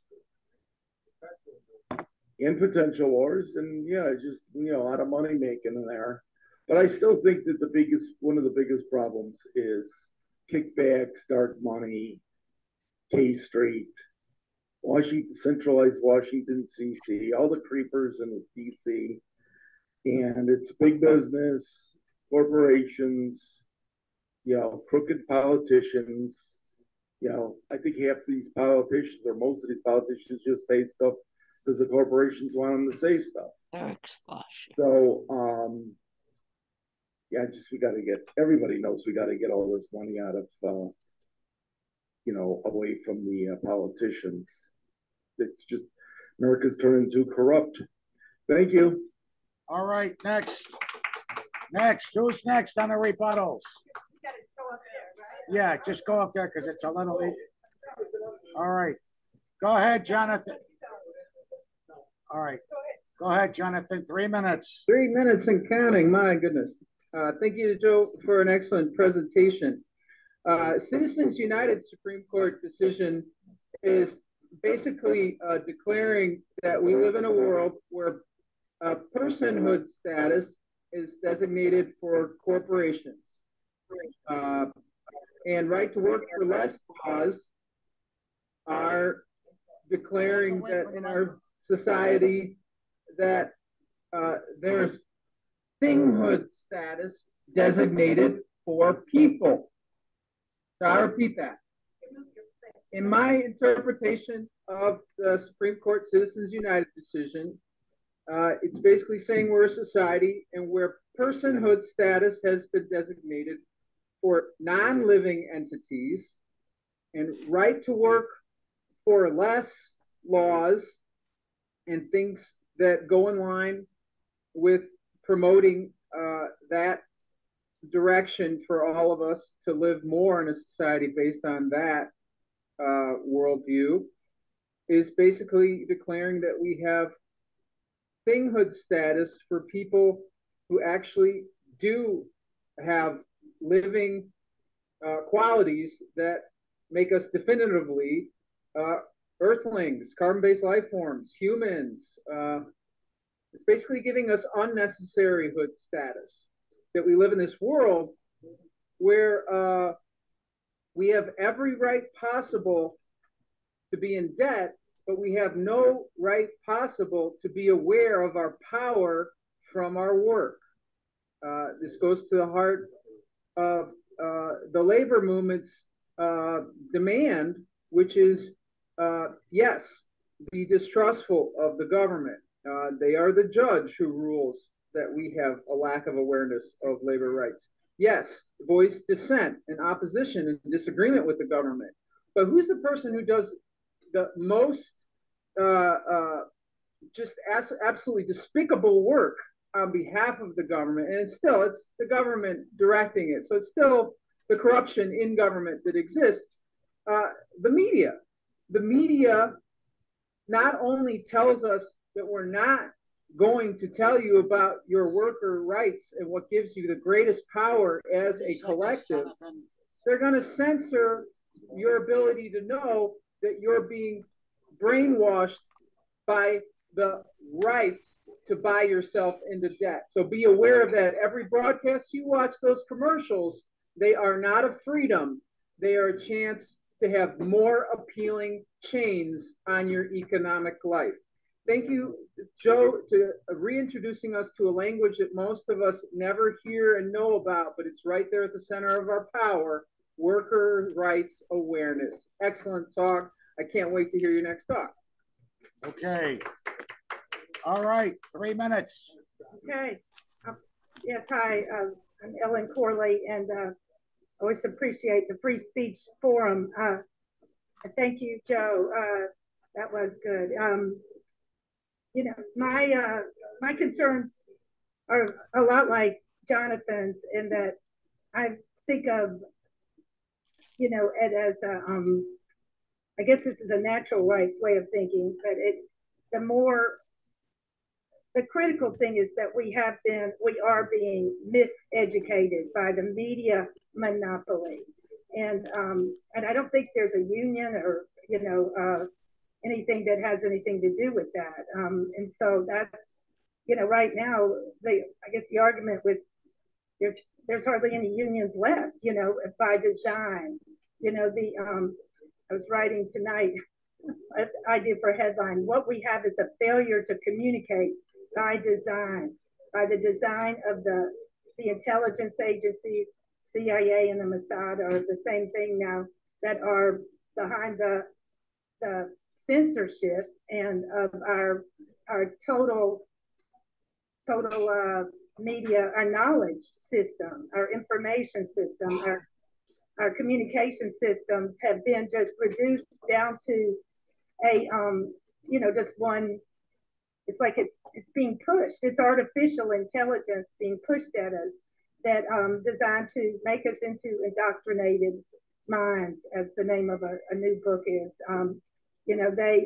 They actually did a study regarding the effect of the injections that reduced the hippocampus, our curiosity. So, I had learned this as an aspiring copywriter. Ogilvy and Mather said, if you want to be a copywriter, you have to have your head full of a lot of, you immerse yourself in all the ideas of the category and everything, so that you can think creatively about it and come up with a good headline. If there's nothing inside there, which is kind of where we are now. There is a total government monopoly. That's the problem. They don't like that word, and so that's why we should use it, or make sure that when we're deciding, when we're deciding what to do. See, they say there's no conspiracy theories, or they use that word. The CIA came up with it to reduce, to discredit very valid theories like 15 seconds. The origin of the pandemic. And the theory that we need to be operating on, which is statistics, which I know about, is decision theory. The thing is, the government has to make right decisions based on established laws and congressional decisions that came about through consensus, but have been wiped out ever since the 1948 National Security Act basically put the intelligence agencies by executive action in charge of everything. Thank you, Wellen. Charlie, do you want to speak or not? Yeah, I will. All right. Thanks a lot, Joe. You're covering a lot of territory. I'm going to go about in 4 areas. First of all, when there was something about granting monopolies. When the U.S. government affords drilling rights, there's something there that there's big corporations and little corporations. Both can advantage of drilling rights, for example. There is no distinction between big companies and little companies. So all that thing about the government granting monopolies is false. There's no differentiation in legislation, enabling legislation like that. So the government does not grant monopolies. Also, number one, you have to keep in mind there's a difference between employment law, such as wages and benefits, and labor law. Labor law is what we heard tonight. So that's the relationship between management and unions, how they interact. Number one, I heard a number of things he talked about, that the government awards exclusive contracts. For 40 years, I represented the contracting officers of the government. I have no idea what he's talking about. Once in a while, there may be sole source for getting something that was extremely rare, but there is no such thing as an exclusive award contracts. This is something that you made up. Also, there's no such thing as natural law. That's something that philosophers kind of discuss, but we are dealing in a real world in which we're dealing with the laws of government. So keep a differentiation there. Now, most importantly, I've heard them over and over again, repeatedly, claim that there were instances of state violence. There is state violence in totalitarian governments. I have no evidence of state violence in the United States. We do arrest criminals and so forth, but this is, if you lose a decision in court, this is a libertarian nonsense. At no time in the government, I worked for 40 some years, did I ever engage in state violence. We made decisions against private sector, but it was not a total. And you've got, if you want my respect, stop trying to convey that nonsense that you're so oppressed, and it's ridiculous. And I don't think it even should be permitted. It takes away from the fact that there are governments that, in fact, throw people in camps and torture them and so forth. Get realistic, libertarians. Now, last of all, I'd like to know if the libertarians have ever introduced legislation that benefit the people. They're not, they don't. They just kind of complain about the way things, oh my. And we've heard there's no free market. There is, in fact, I showed it by farming operation that there is, in fact, anybody can go into farming if they've got them. The only problem restriction on a free market is getting capital. Businesses are underfunded. That's over and over said again, that they're undercapitalized, and everybody and their brother knows it. Thank you. All right, wrap it up. All right. Sid Cohen's next. Sid, we're going to just stay right there. Oh, okay. Speak loudly. I'll get the, they're just going to hand, I'm going to hand you the computer mic. When I was a kid, that was before the war, you saw small businesses, like, for instance, clothing stores, small fruit and vegetable stores. Everything was small. Now, if you want to go to a drugstore, you have to go to Monopoly drugstore. If you want to get clothing, you have to go to places like Marshall Field used to be, or the other stores downtown. They were all very big. And if you look around the neighborhoods, you won't find hardly any small stores. What happened was, you had a small store, let's say a shoe store, and another shoe store opened 3 or 4 blocks away. So the first shoe store, what he done, he went to the bank and borrowed money. And what he done, he undersold the other shoe store. So people would go there, and then he done the same thing as far as other shoe stores are concerned. And after a while, he went to the bank, and the bank said, well, you cannot borrow more money unless we're sitting on your board of directors. So the banks came into it.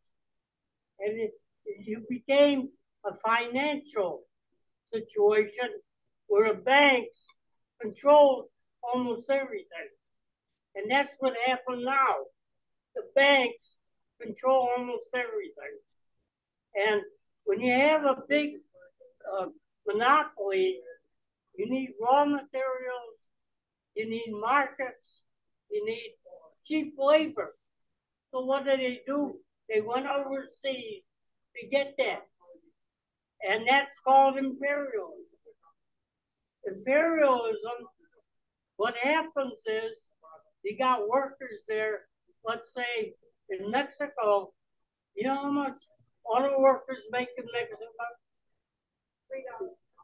No, 1/20 of what they make in the United States. So in other words, they make super profits. And that's called imperialism. And that's what we have in the United States. Thank you, Sid. All right. You want to go ahead, Ernie? Go ahead. I guess so. 3 minutes, Ernie. Nobody else seems to be fighting for the lecture now. Joe, go ahead. Thank you again for a good talk. I'm looking forward to seeing your slides so I can absorb some of what you threw at us there fairly quickly through the evening. And I agree with a lot of what you said. You made some very good points. I like the way you attempted to show how the Greens and the Libertarians actually have some things in common. Most people think they're kind of at the opposite ends of the spectrum. And I agree with you that there's too much power in national companies, and we should attempt to distribute. I think that's what we're trying to say, distribute this power and this money between a lot more people and a lot more smaller organizations and smaller companies, possibly by requiring national companies to franchise and a certain percentage of the ownership, let's say a McDonald's or even a Target or whatever, has to be somewhat local. And I like the way you wanted to encourage small businesses in a variety of ways. I agree with Sid. Things in some ways were better when we had a lot of small businesses that were locally owned and operated. But you kind of lost me when you said you want to get rid of income taxes.